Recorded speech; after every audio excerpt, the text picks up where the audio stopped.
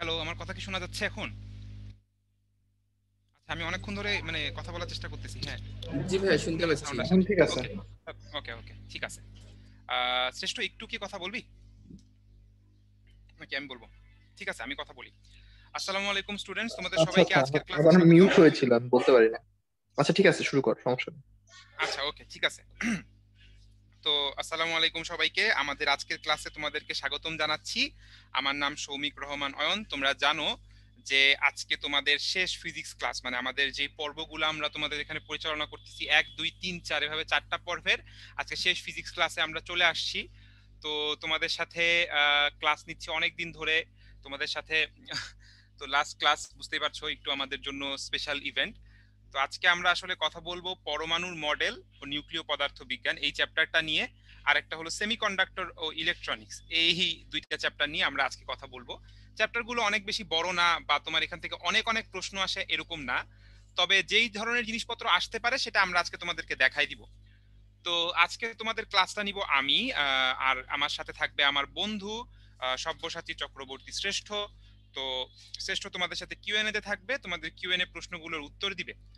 তো কি কি করা যাবে কি কি করা যাবে না এটা লাস্ট দিন তারপরও একটু বলে নিয়ে শুরু করতে হয় আমাদের নিয়ম কানুনগুলা। সেটা হলো, আমি যখন তোমাদেরকে কোনো প্রশ্ন করব, কিছু জানতে চাইবো, প্রশ্নের উত্তর জানতে চাইবো, তখন একটু কষ্ট করে তোমরা চ্যাট বক্সে লিখবে, ঠিক আছে?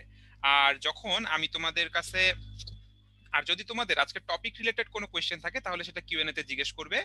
কিন্তু কিউএনএ তে আমরা ইনফর্মাল কোনো কথাবার্তা বলবো না, ঠিক আছে? আমরা ইনফর্মাল কোনো কথাবার্তা বলবো না, অপ্রাসঙ্গিক কোনো কথাবার্তা বলবো না। আর আজকে আমরা চেষ্টা করব যে মাঝখানে একটু সময় বের করে করে তোমাদের যেগুলো আলাদা যেগুলো কোয়েশ্চেন থাকে, অনেক সময় ক্যালকুলেটর নিয়ে কোয়েশ্চেন থাকে, বা এরকম অ্যাডমিশন টেস্ট রিলেটেড ছোটখাটো কিছু প্রশ্ন থাকে, বা আমাদের অভিজ্ঞতা শেয়ার করা, এটা আমরা আজকে একটু চেষ্টা করব তোমাদের সাথে সময় বের করে করার। তো আমি আশা করব যে এই চ্যাপ্টারগুলো অনেকেই স্কিপ করে যাও। তো আমি যেই জিনিসগুলো লাগবে সেগুলো যেহেতু দেখাই দিব, সো আমি তোমাদের সবার থেকে আশা করব সবাই মনোযোগ সহকারে ক্লাসটা করবা। কিছু টিপস এন্ড ট্রিক্সও বলবো, অসুবিধা নাই, শুধুমাত্র সাথে থাকতে হবে, কথা শুনতে হবে, এই হলো নিয়ম। তাহলে এই নিয়মে যদি আমরা এগ্রি করি তাহলে চলো আমরা হলো শুরু করব। তাহলে তোমরা রেডি কিনা ক্লাসটা করার জন্য এটা তোমরা আমাকে একটু চ্যাট বক্সে লিখে জানাও যে তোমরা কি রেডি নাকি রেডি না। আচ্ছা, ওকে, যাক, আলহামদুলিল্লাহ, তাহলে খুবই ভালো রেসপন্স পাচ্ছি, এই রেসপন্সটাই চাই। শেষ ক্লাস, আমরা সুন্দর করে খুশি মনে ক্লাসটা নিয়ে আজকে ফেরত যেতে চাই। তাহলে চলো, তাহলে আর দেরি না করে আমরা শুরু করি। তাহলে এই যে প্রথমেই আমরা দেখতে পাচ্ছি যে আমাদের এই পরমাণুর মডেল থেকে কিছু খুব কঠিন কঠিন সূত্র কিছু আছে, সেগুলো আমরা দেখতে পাচ্ছি যে আমাদের একটা পরমাণুর কক্ষপথের ব্যাসার্ধ, বেগ, শক্তি, এগুলো বের করার আমরা কিছু এখানে সূত্রাবলী কিন্তু দেখতে পাচ্ছি। তো এই সূত্রাবলীগুলা, তো দেখতে পাচ্ছ এখানে সূত্রগুলো আমরা লিখে রাখছি। তো সূত্রগুলো লিখে রাখার কারণটা কি? সাধারণত কিন্তু আমরা সূত্রগুলো লিখে রাখি না, সাধারণত সূত্রগুলো আমরা নিজেরাই তোমাদেরকে লিখে দেই, খুব কমই আমরা স্লাইডের মধ্যে সূত্র আগে থেকে দিয়ে রাখি। তো তোমরা কি কেউ গেস করতে পারো যে কেন আমরা আজকে সূত্রগুলো আগে থেকে স্লাইডের মধ্যে দেয়া আছে? কেউ কি গেস করতে পারো?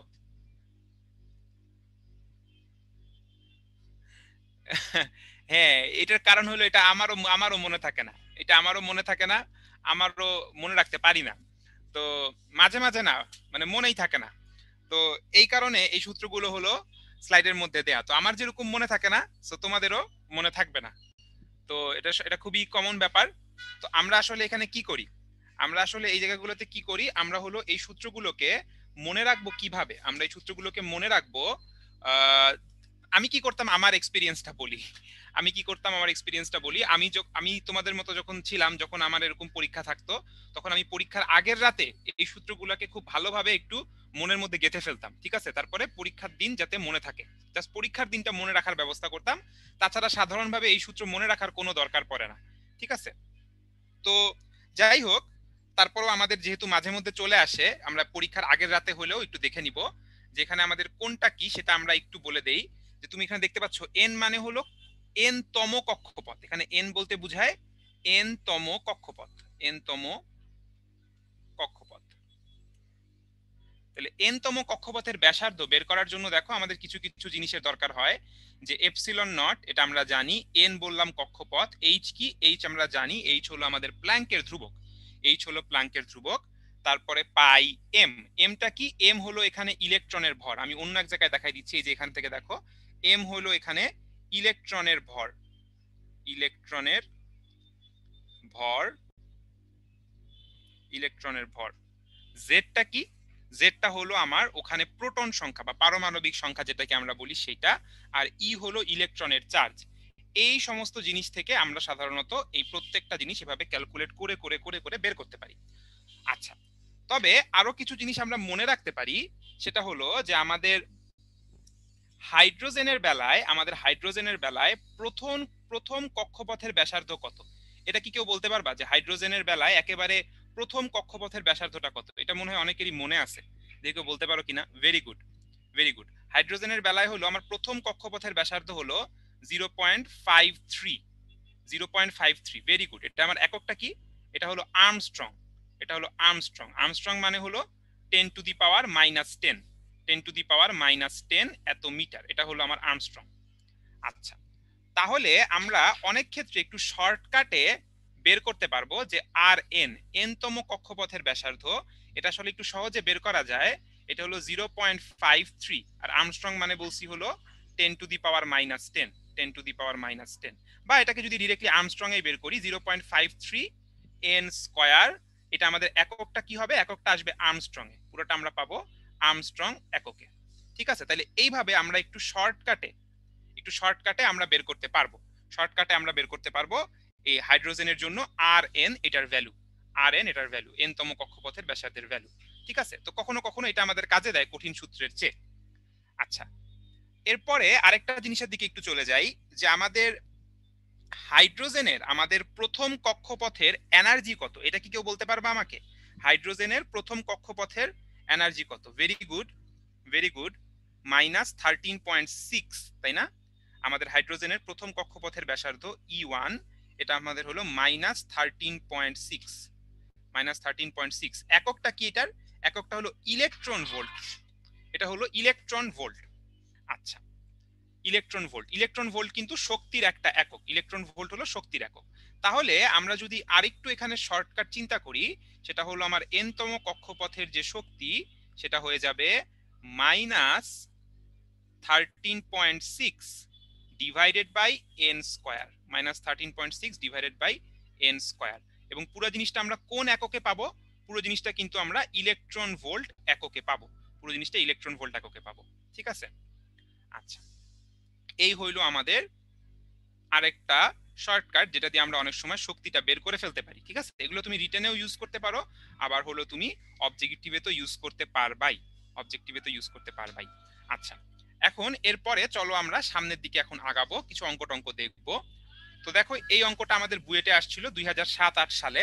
2007-08 সালে বুয়েটে আসা একটা অঙ্ক। কি বলা হয়েছে? হাইড্রোজেনের পরমাণুর অনুমোদিত প্রথম বোর কক্ষপথের ব্যাসার্ধ। তাহলে প্রথম বোর কক্ষপথের ব্যাসার্ধ, দেখো আমরা কিন্তু অলরেডি জানি যে প্রথম বোর কক্ষপথের ব্যাসার্ধ হলো 0.53 আর্মস্ট্রং। কিন্তু এখানে যেহেতু বের করতে বলছে, তাহলে কিন্তু আমরা ডিরেক্টলি এটা বলে দিতে পারতেছি না যে এই উত্তরটা হবে 0.53। তাহলে তো এটা মুখস্থ হয়ে গেল। আমাকে তো আর মুখস্থ অ্যান্সার লিখতে বলে নাই, আমাকে এটা বের করতে বলছে। তাইলে আমি এটা মুখস্থ লিখতে পারবো না, আমাকে কি করতে হবে? বের করতে হবে। কিভাবে বের করব? এই যে এভাবে বের করব। আমরা এই যে আর এন, সেটার আমি তোমাকে একটু আগে সূত্র দেখাইছি, যদিও মনে থাকে না, তারপরে সূত্র দেখাইছি, যেটা হলো আমার এপসিলন নট কি ছিল আমি তোমাকে বলতেছি, N square H square divided by pi M Z E square. এই হলো আমার সূত্র। তাহলে চলো আমরা করি। তাহলে আমরা একটা একটা করে মান বসাবো। তো আমরা এখন তোমাকে আমি মান বসানোটা শিখাবো। কেন শিখাবো এটাও তোমাকে আমি বলবো, কিন্তু একটু ধৈর্য ধরে আমার কথাগুলো শুনো। তোমার মনে হতে পারে ভাই এটা খুবই সহজ, এগুলা কেন বলতেছেন? এপসিলন নট, সেটার মান আমরা জানি, এপসিলন নটের মান হলো 8.854 into 10 to the power -12, 10 to the power -12। N square, N মানে কত? এখানে আমাদের প্রথম কক্ষপথ, তার মানে এন এর ভ্যালু হলো 1, এন এর ভ্যালু হলো 1। এইচ আমরা জানি 6.626 into 10 to the power -34, 10 to the পাওয়ার -34, তার উপরে স্কয়ার। আচ্ছা, ভালো কথা। ডিভাইডেড বাই পায়ের মান তো আমরা জানি, পায়ের মান হলো 3.14। আচ্ছা, এম কত? এম হলো আমার ইলেকট্রনের ভর। আমাদের ইলেকট্রনের ভরটা কত? 9.11 9.11 ইন্টু কত হয়? 9.11 10⁻⁻31। হাইড্রোজেনের জন্য জেড এর মান কত? 1। আর ই স্কয়ার, ই মানে কি? 1.67 ইন্টু 1.6 সরি 1.6 ইন্টু 10⁻⁻19 তার উপরে স্কয়ার। আচ্ছা, এখন দেখো এই জিনিসটা তুমি ক্যালকুলেটরে লিখতে পারো। তো কোন কোন ক্যালকুলেটরে এইটা হইলো আমার অ্যালাউ করে, আর কোন কোন ক্যালকুলেটরে এই পুরো জিনিসটা বসালে তুমি দেখবা কোন কোন ক্যালকুলেটর এই ক্যালকুলেশন করতে পারতেছে না। কারণ আমাদের এই ক্যালকুলেশনে তুমি দেখতে পাচ্ছ অনেক বড় বড় পাওয়ার আছে, 10⁻⁻12। খেয়াল করো, 10⁻⁻34 তার উপরে স্কয়ার, -31, -19। তো অনেক ক্যালকুলেটরেই তুমি যদি পুরাটা ক্যালকুলেটরের মধ্যে বসাও, দেখবা ক্যালকুলেটর আর করতে পারতেছে না, জিরো দিয়ে দিচ্ছে। ক্যালকুলেটর বলবে অ্যান্সার জিরো। আসলে কি অ্যান্সার জিরো? না, আসলে তো অ্যান্সার জিরো না। তাইলে আমরা কিভাবে করব? আমরা এখানে যেই কাজটা করব, আমরা এখানে পাওয়ারটাকে আলাদাভাবে হিসাব করব আর সংখ্যাগুলোকে আলাদাভাবে হিসাব করব। দেখো আমি তোমাদেরকে বুঝাই দিচ্ছি কি করব। তাহলে আমরা সংখ্যাগুলোকে একটু আলাদা করে নিই। দেখো সংখ্যা কি কি আছে? 8.854, 8.854। তারপরে কি আছে? 6.626, তার উপরে আছে স্কয়ার। তাহলে 6.626 তার উপরে আছে স্কয়ার। আচ্ছা, উপরে আর কোনো সংখ্যা নাই। ডিভাইডেড বাই, ডিভাইডেড বাই কি হবে? নিচের সংখ্যাগুলো খেয়াল করো, নিচের সংখ্যাগুলো কি? 3.14, 3.14। তারপরে কি আছে? 9.11, 9.11। আর কি? 1.6, কিন্তু তার উপর আছে স্কয়ার। আচ্ছা, আর পাওয়ার গুলাকে আলাদাভাবে হিসাব করি। উপরে পাওয়ার আছে 10⁻⁻12, তারপরে এখানে আছে 10⁻⁻34, কিন্তু তার উপর একটা স্কয়ার আছে। স্কয়ার থাকলে 2 দিয়ে গুণ হয়ে যাবে। আর নিচে কি আছে? 10⁻⁻31, আর এখানে আছে 10⁻⁻19 ইন্টু 2, 10⁻⁻19 ইন্টু 2। তো যদি তোমার ক্যালকুলেটর, আমি বলি না যে সব ক্যালকুলেটরে সমস্যা হবে, যদি তোমার ক্যালকুলেটরে প্রবলেম হয় তাহলে পাওয়ারগুলো এভাবে করে আলাদা হিসাব করবা আর সংখ্যাগুলোকে এভাবে আলাদা করে হিসাব করবা, তাহলেই দেখবা তোমার অঙ্ক হয়ে যাবে, তোমার অঙ্ক হয়ে যাবে। তাহলে এটা যদি আমরা হিসাব করি, আমাদের এটা কত আসবে? আমরা জানি উত্তর কত আসবে। এটা আসবে 5.3 ইন্টু 10⁻⁻11 এত মিটার। এটা আসবে উত্তর, এটা আসবে উত্তর। ঠিক আছে, 5.3 এর কাছাকাছি আসবে। আচ্ছা, তাহলে এখান থেকে যদি আমরা বলি, বা এটা আমরা যেটা জানতাম, এটা হলো 0.53 আর্মস্ট্রং, 0.53 আর্মস্ট্রং। ব্যাস, এটা হলো আমার 1 নাম্বার। তো আমি এখানে তোমাকে ক্যালকুলেশন প্রসেসটা একটু ধরাই দিলাম, যে যদি প্রবলেম হয় এভাবে করে করবা। এর পরের গুলো আর আমরা এত ঝামেলা করে করব না। এর পরের গুলো আমি তোমাকে দেখাই দিব যে আমাদের প্রসেসটা কি বা আমাদের উত্তরটা কি। তাহলে পরেরটায় চলে যাই, পরেরটায় চলে যাই। 2 নাম্বার কি বলছে? ইলেকট্রনের কৌণিক ভরবেগ। ইলেকট্রনের কৌণিক ভরবেগ, হ্যাঁ, একটা কেমিস্ট্রির নিয়ম, ফিজিক্সের নিয়ম বলতে কিছু নাই। ঠিক আছে, mvr ইকুয়ালস টু, আমরা কি জানি কৌণিক ভরবেগ আমরা এভাবে লিখতে পারি, l ইকুয়ালস টু লিখতে পারি mvr, অথবা এটাকে লিখতে পারি কি বলতো, nh/2 পাই, nh/2 পাই। তাহলে এটা আমরা কোত্থেকে বের করব? এই mvr এত কিছু গুণ করার চেয়ে আমরা কিভাবে বের করতে পারি? nh/2 পাই থেকে বের করতে পারি। তাহলে আমাদের n এর মান কত? এখানে n এর মান হলো 1, h কত? h.6.626 into 10⁻⁻34 divided by 2 pi, divided by 2 পাই। কত আসে এটা কি কেউ আমাকে বলতে পারবা? হ্যাঁ, আমাকে উত্তর শারমিন বলছে, আর কেউ সুমন্ত বলছে। এখান থেকে আমাদের এটা হলো আমাদের 1.054 ইন্টু 10⁻⁻34, 1.054 ইন্টু 10⁻⁻34।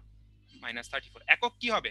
একক কি হবে? এটা কিন্তু আমাদের KG metre square per second square. একক আবার ভুলে যেও না। ঠিক আছে, ভেরি গুড, তোমরা যারা যারা বলছো। আচ্ছা, 3 নম্বরে চলে যাই আমরা এখন। 3 নম্বরে বলছে রৈখিক দ্রুতি। রৈখিক দ্রুতি বের করব, মানে ভি বের করব, ভি বের করব। তো ভিটা আমরা কিভাবে বের করতে পারি? ভিটা আমরা কিভাবে বের করতে পারি? ভি এর যে আমাদের সূত্র আছে সেখান থেকে আমরা ভি বের করতে পারি। যে আমরা একটু আগে দেখছি যে ভিএন, সেটার যে সূত্র আছে সেখান থেকে আমরা বের করতে পারি। ভিএন এর সূত্রটা কি? ভিএন এর সূত্রটা ছিল এরকম, আমি একটু তোমাদেরকে হেল্প করব, অসুবিধা নাই। Z E square divided by twice epsilon not an H. এখানে আমাদের এন এর মান হবে হলো 1 আর জেড এর মানও হবে 1। এটা বসাইলে আমরা এখান থেকে ভিএন বের করতে পারবো। অথবা অলরেডি তুমি আর এন এর মান বের করছো, আর এন এর মান বের করছো, আর তুমি জানো এই কৌণিক ভরবেগের মান বের করছো। একটু খেয়াল করে দেখো, অথবা কি করা যাবে, একটু চিন্তা করে দেখো, একটু শর্টকাট ক্যালকুলেশন করা যাবে। এত কঠিন ক্যালকুলেশন না করে আমরা জানি যে এল ইকুয়ালস টু হলো এম ভি আর। তাহলে আমাদের ভিটা কি? ভি হলো আমাদের এল divided by M R, L divided by M R. তাহলে ও আচ্ছা আচ্ছা, আমি এখানে হলো সরি, এখানে হলো পার সেকেন্ড স্কয়ার লিখছি, এটা আমাকে অনেকে ধরাই দিছে। হ্যাঁ, thank you thank you thank you. এটা হলো KG metre square per second. হ্যাঁ আচ্ছা, থ্যাংক ইউ। তো যেটা বলতেছিলাম, এল এর মান আমরা একটু আগে বের করলাম 1.054 ইন্টু 10⁻34, একটু আগে বের করলাম। এম কত? এম হলো আমাদের ইলেকট্রনের ভর। ইলেকট্রনের ভর তো আমরা জানি, ইলেকট্রনের ভর আমরা জানি 9.11 ইন্টু 10⁻31। আর আর আমরা একটু আগে বের করছি 0.53 আর্মস্ট্রং, 0.53 আর্মস্ট্রং মানে 10⁻10। তো দেখো, উপরের বড় সমীকরণের চেয়ে এখান থেকে অনেক সহজে, অনেক অনেক সহজে তুমি হলো এই বেগটা বের করতে পারবা। তোমরা অনেকে অনেকে অনেকে আমাকে উত্তর বলছো, আমি খুবই খুশি। অনেকে উত্তর বলছো, এতজন বলছো যে আমি আসলে পড়তেও পারতেছি না। এটা হলো 2.19 ইন্টু 10⁻6, 2.19 ইন্টু 10⁻6 এত মিটার পার সেকেন্ড। হ্যাঁ আচ্ছা, 2.18 হয়তো, যাই হোক, মানে আমাদের কাছাকাছি 18 বা 19, যেটাই তোমরা বলো, 18 বা 19। এখানে আমাদের এই দশমিকের ক্যালকুলেশন তো দেখা যায় যে আমাদের একটু এদিক ওদিক হতে পারে, সেটাতে কোনো অসুবিধার কিছু নাই। 18 হোক আর 19 হোক, নাম্বার সেম পাবা। আচ্ছা, এর পরের গুলোতে চলে যাচ্ছি। কৌণিক বেগ বের করতে বলছে। কৌণিক বেগ বের, আমি আরেকটা পেজ নিয়ে দেখাই। কৌণিক বেগ, আরেকটা পেজ নিয়ে দেখাচ্ছি। কৌণিক বেগ, কৌণিক বেগ বের করব। কৌণিক বেগ কিভাবে বের করব? আমরা কৌণিক বেগ জানি, এই যে আমি সাদা কালি নিচ্ছি 3। কৌণিক বেগ আমরা জানি ওমেগা। ওমেগা মানে কি? ওমেগা মানে হলো ভি বাই আর। ওমেগা হলো V by R, V equals to omega, সেখান থেকে ভি বাই আর। ভি আমরা বের করছি 2.19 ইন্টু 10⁻6, 2.19 ইন্টু 10⁻6 একটু আগে বের করলাম। আর আর আমরা জানি, আর আমরা একটু আগে বের করলাম 0.53 আর্মস্ট্রং, 0.53 আর্মস্ট্রং 10⁻10। ব্যাস, এটা করলে আমরা কত পেয়ে যাব? Very good, 4.12 into 10⁻16। একক কি? Radian per second. Very good. তোমরা যারা যারা আমার সাথে সাথে করতেছো তাদের অবশ্যই উপকার হবে, কারণ তোমাদের ক্যালকুলেশন স্পিডটা যে ফাস্ট হচ্ছে, এইটার চেয়ে গুরুত্বপূর্ণ আমাদের অ্যাডমিশন টেস্টে খুব কম জিনিস আছে। আচ্ছা, তাহলে আমরা 4 বের করে ফেলছি, এটা হলো ছিল 4। এরপরে আমরা যাব 5 নাম্বারে। 5 নাম্বারটা কি আসো দেখি। 5 নাম্বারটা কি প্রশ্ন আরেকবার দেখে আসি। 5 নাম্বারে বলছে প্রতি সেকেন্ডে ঘূর্ণন সংখ্যা। প্রতি সেকেন্ডে ঘূর্ণন সংখ্যা আসলে কি বলতে পারবা কেউ? প্রতি সেকেন্ডে ঘূর্ণন সংখ্যা কিন্তু এফ। ভেরি গুড, ঋতু সব থেকে আগে বলছে। প্রতি সেকেন্ডে ঘূর্ণন সংখ্যা হলো এফ। এফ এর সাথে ফ্রিকোয়েন্সি, রাইট। এফ এর সাথে ওমেগার সম্পর্ক কি? আমরা জানি ওমেগা ইকুয়ালস টু হলো 2 পাই এফ, এটা আমরা সবাই জানি। তাহলে এফ হলো omega divided by 2 pi, omega divided by 2 পাই। তাহলে ওমেগাকে 2 পাই দিয়ে ভাগ করে দিব, 2 পাই দিয়ে ভাগ করে দিব। তাহলে এই ওমেগা 2 পাই দিয়ে ভাগ করে দিব, কত আসবে আমাদের অ্যানসার? ভেরি গুড, মেধা অ্যানসার দিছো, জয়, আকাশ, আজিজুল, ভেরি গুড। আমাদের এখানে ওমেগা আসবে কিন্তু, আচ্ছা আমাদের এখানে ফ্রিকোয়েন্সিটা আসবে 6.5, 6.5 ইন্টু 10⁻15, 10⁻15 এত হার্জ, মানে প্রতি সেকেন্ডে এত বার ঘুরবে সে। আচ্ছা, এটাকে আমি পার সেকেন্ড লিখতে পারি, হার্জ না লিখে পার সেকেন্ড লিখলাম, একই কথা। এরপরে 6 নম্বরে চলে যাও। 6 নম্বরে চলে যাও। রৈখিক ভরবেগ নির্ণয় করো। রৈখিক ভরবেগ কিভাবে বের করব? রৈখিক ভরবেগ মানে কি? রৈখিক ভরবেগ মানে হলো আমাদের P equals to MV, P equals to MV. তাহলে আমাদের এখানে এম কত? ইলেকট্রনের ভর 9.11 ইন্টু 10⁻31, আর ভি হলো আমরা একটু আগে বের করছি 2.19 ইন্টু 10⁻6। এখন এখান থেকে যদি আমরা রৈখিক ভরবেগ পিটা বের করি, এটা কত আসবে? রৈখিক ভরবেগ আমাদের চলে আসবে 2 ইন্টু 10⁻2, 24, 2 ইন্টু 10⁻24 এত KG metre per second. Okay fine, তাহলে এইভাবে আমরা সবগুলো জিনিস বের করলাম বা সূত্রগুলোর প্রয়োগ দেখলাম। চলো এখন আমরা পরেরটায় চলে যাব। একটু দেখি, আমাকে বলছে যে এত ভর বিশিষ্ট একটি ইলেকট্রন যদি নিউক্লিয়াসকে কেন্দ্র করে এত ব্যাসার্ধের কক্ষপথে ঘুরে, তবে কৌণিক বেগটা নির্ণয় করো। কৌণিক বেগটা নির্ণয় করো। আচ্ছা, তোমরা কি এইখান থেকে আমাকে কেউ একটু বলবা এটা আসলে কয় নাম্বার কক্ষপথে আছে? এই ইলেকট্রনটা কয় নাম্বার কক্ষপথে আছে হাইড্রোজেনের? এটা কি কেউ বলতে পারো? 1 নাম্বার কক্ষপথে আছে, দেখাই যাচ্ছে 0.43 10⁻10। তো এখন আমরা এটা কিভাবে করতে পারি? আমাকে কৌণিক বেগ বের করতে বলছে, কৌণিক বেগ বের করতে বলছে। তো এটা বের করার সব থেকে আমার সহজ উপায় কি হইতে পারে? সব থেকে সহজ উপায় হইতে পারে এইটা বুঝা যে L equals to NH by 2 pi. L equals to NH by 2 পাই, এটা আমরা জানি। L equals to NH by 2 পাই, 2 পাই। তাহলে তোমরাই আমাকে বললা যে R দেখে বোঝা যাচ্ছে যে N এর মান কত। R দেখে বোঝা যাচ্ছে N এর মান 1। দেখছো, আমরা কিন্তু একটু চালাকি করতেছি, আমরা ক্যালকুলেশনকে সহজ করতেছি, নাহলে কিন্তু আমাদের ক্যালকুলেশন অনেক কঠিন হবে। তাহলে আমাদের এই NH বাই 2 পাই এটা হলো আমার L। আচ্ছা, L কে আমরা কি লিখতে পারি? L কে আমরা কি লিখতে পারি? L কে আমরা লিখতে পারি MVR। MVR আর কিছু কি লেখা যায়? L কে কৌণিক কৌণিক ভরবেগকে? ভেরি গুড, জাইভ বলছো। আর কেউ কি বলতে চাও L কে আর কি লেখা যায়? I ইনটু ওমেগা, এভাবেও লেখা যায়। এটা আমরা মানে আমরা যখন কি পড়ছি, আমরা যখন মেকানিক্স পড়ছি, বলবিদ্যা পড়ছি, তখন আমরা দেখছি I ওমেগা আমরা লিখতে পারি, I ওমেগা লিখতে পারি। আচ্ছা, তাহলে এই আই মানে কি লিখতে পারবো? একটা ইলেকট্রন, আমি তোমাদেরকে দেখাই, এটা মনে করো আমার নিউক্লিয়াস, আর একটা ইলেকট্রন সে হইলো আমার এই নিউক্লিয়াসের চারিদিকে ঘুরে। তাহলে এ তো একটা বিন্দু, এর ভর হইলো m এবং দূরত্ব হইলো r। তাহলে এই ইলেকট্রনের জন্য আই হলো ডিরেক্টলি এম আর স্কোয়ার। একটা বিন্দু ভরের জন্য আই হয় directly M R square. Very good. তাহলে চলো এখন আমরা এটা যদি বুঝে থাকি, এটা যদি এখন আমরা বুঝে থাকি, তাহলে এখন আমরা সামনের দিকে আগাই, সামনের দিকে আগাই। তাহলে এল মানে কি হবে? এল মানে হবে I omega, I omega NH by 2 pi, NH by 2 পাই। আর আমাদের আই মানে কি? আই মানে হলো আমাদের M R square, M R square omega equals to NH by 2 পাই। তাহলে আমি অনেক কষ্ট করে অনেক ভেঙে ভেঙে তোমাদেরকে দেখাচ্ছি যাতে তোমাদের বুঝতে অসুবিধা না হয়। এটা চাইলে এক লাইনেই করে ফেলা যায়। তাহলে ওমেগা ইকুয়ালস টু কি হবে? ওমেগা ইকুয়ালস টু হবে NH divided by 2 pi into M R square. তাহলে এখন আমরা প্রত্যেকটা জিনিসের যদি মান বসাই দিই, তাহলে আমাদের অঙ্ক শেষ। n এর মান হলো 1 কারণ প্রথম কক্ষপথ। h হলো আমাদের 6.626 into 10 to the power minus 34, minus 34।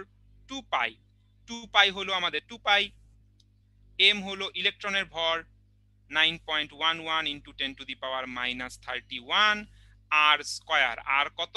0.53 into 10 to the power minus 10, তার উপরে স্কোয়ার। আইডিয়াটা ক্লিয়ার থাকলে এত সহজেই এই ওমেগার মানটা বের করা যাবে। তোমরা অনেকেই আমাকে অ্যান্সার বলছো অনেক আগে থেকেই, আমি তোমাদেরকে বলে দিচ্ছি যে তোমরা যারা বলছো তারা সবাই ঠিক বলছো, ম্যাক্সিমাম ঠিক বলছো। 4.1 10 to the power 16 radian per second. ব্যাস, ওকে। তাহলে এখান থেকে আমরা বের করলাম, আরো অনেক ভাবে বের করা যাবে, ভি বের করে করা যাবে, বাট এটা হলো ইজিয়ার, ক্যালকুলেশনটা কম করতে হচ্ছে। ঠিক আছে, আচ্ছা চলো এখন আমরা সামনের দিকে আগাবো। এনটা যদি না বুঝো তাহলে হইলো আমার আগে ভি বের করবা, ভি বের করে ভি বাই আর করে ওমেগা বের করবা। ঠিক আছে, আচ্ছা এখন আমরা দেখি কি বলছে।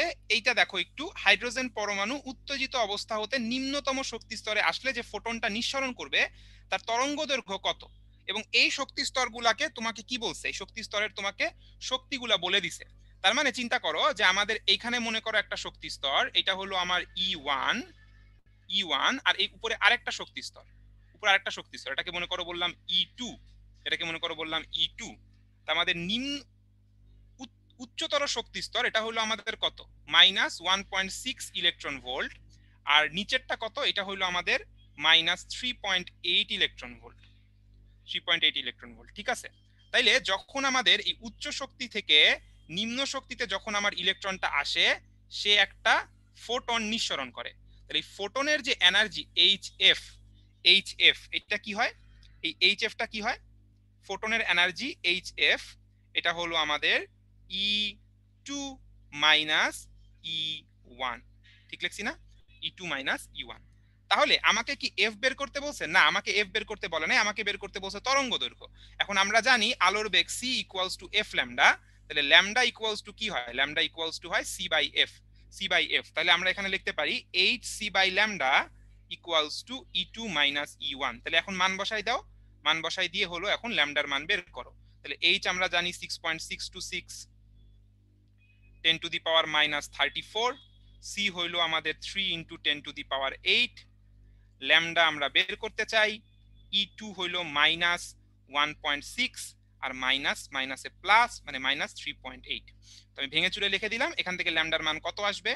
ল্যামডার মানটা আমাদের এখানে কত আসবে? তোমরা অনেকে অ্যান্সার বলছো যে 5.56 ইন্টু 10 টু দি পাওয়ার -7। তো আমি তোমাদের কথাটাই সত্যি বলে ধরে নিচ্ছি, তোমাদের কথাই সত্যি বলে ধরে নিচ্ছি 5.56 ইন্টু 10 টু দি পাওয়ার 56 তো না, 10 টু দি পাওয়ার -7 এত মিটার। আচ্ছা, এত মিটার, ঠিক আছে। ওকে ওকে ফাইন। তাহলে এই ছিল আমাদের এখানে ইয়েগুলো, আমাদের এই অঙ্কটা। পরেরটাতে চলে যাই, পরেরটাতে চলে যাই আমরা। ওকে আচ্ছা আচ্ছা ঠিক আছে। তো এখানে তোমরা অনেকে বলতেছো যে এখানে আমার এই জায়গাটায় কি করলাম আমি। হ্যাঁ, এটা আমার এখানে বলা উচিত, এটা আমি কি করছি। দেখো এখানে একটা জিনিস একটু ঠিক করে দিই, সেটা হলো যে আমাদের একটু খেয়াল করতে হবে, এখানে কিন্তু যেই হিসাবটা দেওয়া এটা কিন্তু ইলেকট্রন ভোল্টে দেওয়া। তো ইলেকট্রন ভোল্টকে দেওয়ার সময়, ইলেকট্রন ভোল্টে যাওয়ার সময় আমাদেরকে কি করতে হবে, এটা কিন্তু ইলেকট্রনের চার্জ দিয়ে গুণ করতে হবে। মানে ইলেকট্রনের চার্জ কত, 1.6 ইন্টু 10 টু দি পাওয়ার -19, এটা দিয়ে গুণ করতে হবে। আমি একটু তোমাদেরকে বলে দিচ্ছি ব্যাপারটা কিরকম। এই কনভার্সনটা অনেকেই হয়তো আমরা মিস করে যাই বা অনেকেই হয়তো জানি না যে 1 ইলেকট্রন ভোল্ট এটা কিন্তু আসলে শক্তির একক। তাহলে এটা যদি শক্তির একক হয় তাহলে 1 ইলেকট্রন ভোল্ট তাকে আমার জুলে নিতে হবে, জুল। তো 1 ইলেকট্রন ভোল্ট সমান আসলে কতটুকু জুল, এটা আসলে 1.6 into 10 to the power -19 joule, মানে ইলেকট্রনের চার্জের সমান পরিমাণ, চার্জের সমান পরিমাণ, ঠিক আছে। তো এইটা দিয়ে আমাদেরকে কিন্তু কনভার্সনটা করতে হবে, যেটা আমি লেখার সময় এখানে মিস করে গেছিলাম তাড়াহুড়া করে লিখতে, যে আই হোপ আমরা এটা মনে রাখবো এবং এটা কিন্তু আমাদের খুবই কাজে দিবে, বিশেষ করে এই চ্যাপ্টারগুলোতে এই ইলেকট্রন ভোল্ট জিনিসটা কিন্তু খুবই কাজে দিবে। অলরাইট, ঠিক আছে, চলো সামনে আগাই। এটা দেখো তোমাদের খুব পরিচিত একটা অঙ্ক, তোমাদের খুব পরিচিত একটা অঙ্ক, সেটা হলো আমাদের এই অঙ্কটা তোমরা কোথায় করছো, এটা তোমরা কেমিস্ট্রিতে করছো তাই না? যে আমাদের হাইড্রোজেন পরমাণু এক শক্তি স্তর থেকে আরেক শক্তি স্তরে হলো লাফ দিয়ে যায়, নিঃসৃত ফোটনের কম্পাঙ্ক, হ্যাঁ রিডবার্গ ধ্রুবক নামে একটা জিনিস আছে, এটা থেকে তোমরা করছো।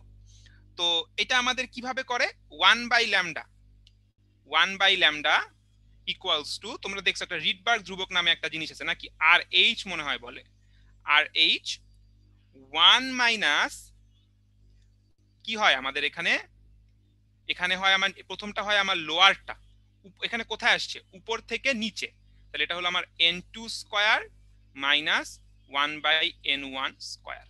আচ্ছা, এখন তোমরা একটা জিনিস আমাকে কেউ বলবা যে এই আর এইচ এর মানটা কত, আর এইচ এর মানটা কত। এটা হলো তোমরা পড়ছো যে 109678, ভেরি গুড। এককটা কি কেউ বলবা, এটার এককটা কি, পার সেন্টিমিটার, পার সেন্টিমিটার। কিন্তু ফিজিক্সে কিন্তু আমরা পার সেন্টিমিটার ইউজ করতে পারবো না, ফিজিক্সে আমাকে কিসে নিয়ে যাইতে হবে, মিটারে নিয়ে যাইতে হবে।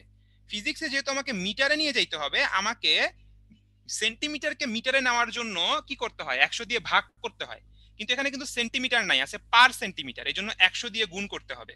ফিজিক্সের জন্য এইটা হবে into 100 per metre, per metre, এটা আমাদেরকে করতে হবে। ফিজিক্সে আমার রিডবার্গ ধ্রুবকটাকে একটু চেঞ্জ করে নিতে হবে, না হলে আমাদের কিন্তু জিনিসপত্র উল্টাপাল্টা হবে। আচ্ছা, আমাদেরকে কি বের করতে বলছে, কম্পাঙ্ক। তো কম্পাঙ্ক কিভাবে বের করব, আমরা একটু আগেই তোমাকে দেখাইছি যে ল্যামডা হলো c/f, ল্যামডা হলো c/f।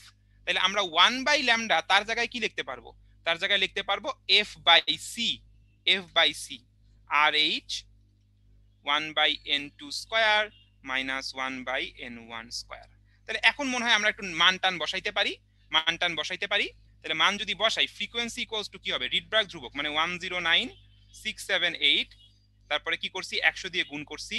এই যে সিটা ছিল, এখানে যে সি ছিল তাকে এই পাশে নিয়ে আসলে আলোর বেগ দিয়ে আবার গুণ করতে হবে, আলোর বেগ দিয়ে গুণ করে দাও, 3 into 10 to the power 8, 1/2 square minus 1/4 square. Very good, তোমরা আমাকে অ্যান্সার বলছো যে 6 point something, 6.17 into 10 to the power 14, 6.17 into 10 to the পাওয়ার 14 এত হার্জ, এত হার্জ। ঠিক আছে, বাস এতটুকুই আমাদের জানতে হবে। দেখছো কত সহজ, এই অধ্যায়ের অঙ্কগুলা কত সহজ। ঠিক আছে, ওকে, তাহলে এখন চলে আসছি আমাদের আরো বেশি ইম্পর্টেন্ট পার্টে। তো চলো এখন আমরা এই জিনিসটা দেখবো এবং এই জিনিসটা বুঝার চেষ্টা করব, তেজস্ক্রিয় ক্ষয়সূত্র, অর্ধায়ু, গড়ায়ু, এই টপিকগুলো আমরা এখন বুঝার চেষ্টা করব। তো একটু ভাইয়ারা আমরা খেয়াল করি যে ব্যাপারটা কেমন, যে তেজস্ক্রিয় ক্ষয়সূত্র, তেজস্ক্রিয় ক্ষয়সূত্র বলে যে আমাদের কোনো একটা তেজস্ক্রিয় পদার্থ কি হয়, তেজস্ক্রিয় পদার্থ স্বতঃস্ফূর্তভাবে ভেঙে যায়। এই তেজস্ক্রিয় পদার্থের ভাঙনের হার, ভাঙনের হার মানে কি ডিএনডিটি, কিন্তু যেহেতু ভেঙে যাচ্ছে, ভেঙে যাওয়ার কারণে একটা মাইনাস, কারণ সংখ্যাটা কমে যায়, তো এই জন্য একটা মাইনাস। এটা হলো উপস্থিত উপস্থিত কণার সংখ্যার বা উপস্থিত ও পরমাণুর সংখ্যার সমানুপাতিক। তাহলে এন জিনিসটা কি? এন জিনিসটা হলো আমার উপস্থিত বা বর্তমান উপস্থিত উপস্থিত পরমাণু সংখ্যা, পরমাণু সংখ্যা। ঠিক আছে, তাহলে আমরা যদি এখানে ইকুয়াল চিহ্ন আনতে চাই, ইকুয়াল চিহ্ন আনতে গেলে এখানে একটা ধ্রুবক চলে আসে, এটাকে আমরা বলি কি ল্যামডা। ল্যামডা কি? ল্যামডা হলো আমাদের ক্ষয় ধ্রুবক, ল্যামডা হলো আমাদের ক্ষয় ধ্রুবক। ঠিক আছে, এই তো। এখন এইটুকু আমরা প্রথমে জানলাম। এই লাইনটাকে ইন্টিগ্রেশন করে আমরা আসলে এখন বের করতে পারি কি? আমরা আসলে বের করতে পারি এই যেভাবে n equals to n not E to the power minus lambda t, minus lambda t. এটা হলো আমাদের সূত্র, এটা হলো আমাদের সূত্র।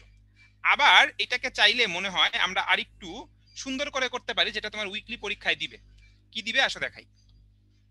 এখানে আমরা যদি দুই পাশে লন নিয়ে নেই, লন, তাহলে কি হয়?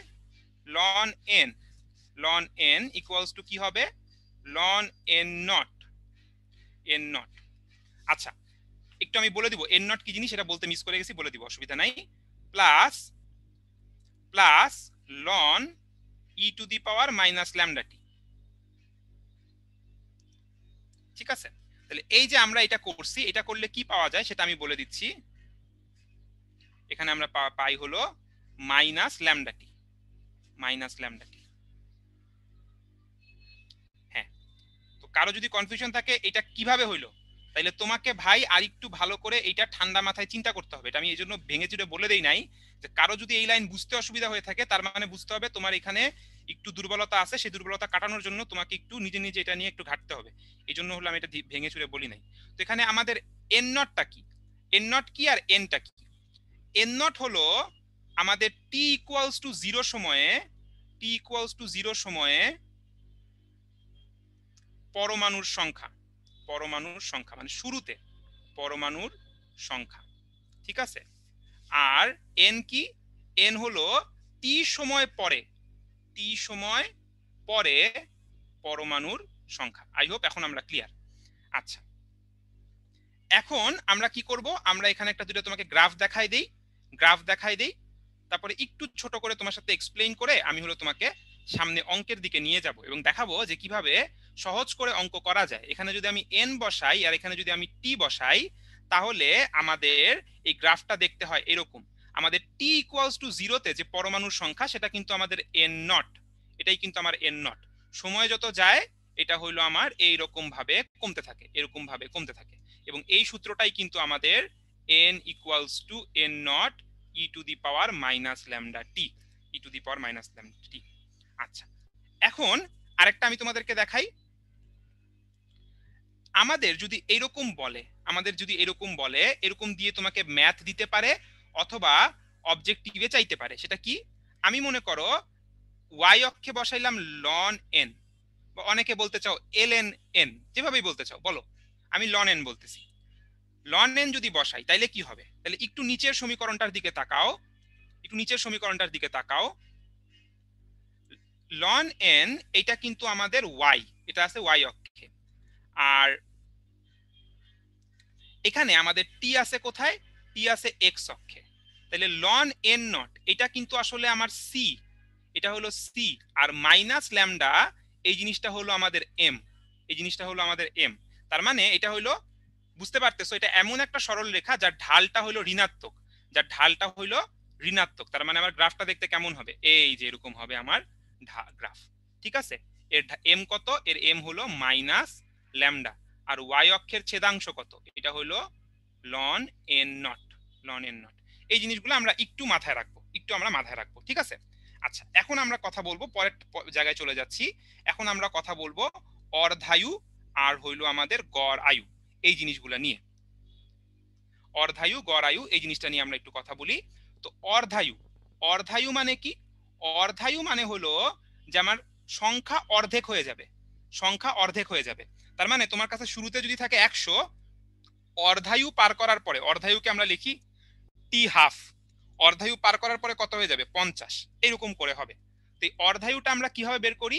ওই সূত্র থেকেই বের করি, কিন্তু আমি হলো তোমাকে ডিরেক্টলি অ্যান্সারটা বলে দিচ্ছি যে টি হাফ এটা হয় আমাদের লন 2 ডিভাইডেড বাই ল্যামডা, এটা হলো অর্ধায়ু। আর গড় আয়ু ব্যাপারটা কি? তোমাকে যদি বলে কখনো গড় আয়ু বের করো, গড় আয়ু যদি বের করতে বলে, গড় আয়ুটাকে আমরা লিখি মনে হয় টাউ দিয়ে, টাউ হইলো ডিরেক্টলি 1/λ। এই কটা জিনিস আমাকে মনে রাখতে হবে।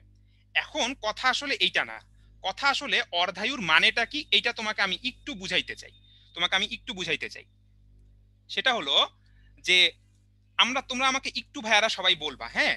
মনে করো আমি তোমাকে বললাম যে আমার কাছে পরমাণু আছে 100টা, ঠিক আছে? আর আমি তোমাকে মনে করো বললাম যে অর্ধায়ু এটা মনে করো 50 বছর, 50 বছর। তাহলে আমাদের 50 বছর পরে অণুর সংখ্যা কয়টা হবে? কেউ কি আমাকে বলতে পারবা? 50। তাহলে আমার এখানে 50 বছর পার হইলো, 50 বছর পার হইলো, বা আমাদের অর্ধায়ু পার হইলো, অণুর সংখ্যা হয়ে গেল 50। আরো মনে করো 50 বছর পার হবে, আরো 50 বছর যদি পার হয়, তাহলে এইবার অণুর সংখ্যা কত হবে? এবার অণুর সংখ্যা কিন্তু হবে 25। আমি মনে হয় তোমাদেরকে আইডিয়াটা বুঝাইতে পারছি যে আমাদের প্রত্যেক অর্ধায়ু পর পর অণুর সংখ্যা অর্ধেক হয়ে যায়, প্রত্যেক অর্ধায়ু পর পর পরমাণুর সংখ্যা অর্ধেক হবে। কথা কি বোঝা যাচ্ছে? মানে প্রথমে যদি থাকে 100, তারপরে হবে 50, তারপরে হবে 25, তারপরে 12.5 হওয়ার কথা। এখন অণুর সংখ্যা তো আর পরমাণুর সংখ্যা তো আর 12.5 হয় না, তার মানে 12.5-র কাছাকাছি 13 বা 11 এরকম কিছু একটা হবে। আচ্ছা, এইভাবে করতে করতে যাবে। তাহলে একটা জিনিস তুমি বুঝতে পারতেছো যে আমাদের কখনো কি শূন্য হইতে পারে? আমাদের কি কখনো শূন্য হইতে পারে? মানে শূন্য হইতে কিন্তু আমাদের আসলে অসীম সময় লাগবে। হ্যাঁ, আমাদের এরকম তেজস্ক্রিয় পদার্থ একটা পরে গিয়ে অনেক অল্প হয়ে যায়, বাট শূন্য হইতে আসলে অসীম পরিমাণ সময় লাগে। এটা আমরা তোমাদেরকে বলে দিলাম ছোট্ট কিছু কনসেপ্ট। এখন দেখো এইটা থেকে আমরা হলো সামনের দিকে আগাই, সামনের দিকে আগাই। একটু তোমাদেরকে একটা অঙ্ক করি। এই যে দেখো ঢাকা ইউনিভার্সিটিতে আসছে এই অঙ্কটা, বলছে যে কোন তেজস্ক্রিয় পদার্থের অর্ধায়ু এটা হলো কত বলছে তোমাকে? অর্ধায়ু তোমাকে বলছে যে 1600 বছর, এটা হলো আমার টি হাফ, এটা তোমাকে বলছে অর্ধায়ু হলো 1600 বছর। এখন বলছে যে কত সময় পরে তেজস্ক্রিয় পদার্থের 15/16 অংশ ক্ষয়প্রাপ্ত হবে, 15/16 অংশ ক্ষয়প্রাপ্ত হবে। আচ্ছা, তাইলে আমার যদি 15/16 অংশ ক্ষয়প্রাপ্ত হয়, আমার অবশিষ্ট থাকে কতটুকু? আমাদের অবশিষ্ট থাকে কতটুকু? 1 মাইনাস 15/16, ঠিক কিনা? আমাদের 15/16 ক্ষয় হয়ে গেছে, তাহলে অবশিষ্ট আছে কতটুকু? এইটা মানে হলো 1/16, এত অংশ, এত অংশ। আচ্ছা, এখন খুব ভালো করে তোমরা আমার কথাগুলো এখন বুঝবা। দেখো এই অঙ্ক কত সহজে করা যায় যদি কনসেপ্টটা একটু ক্লিয়ার থাকি আমরা।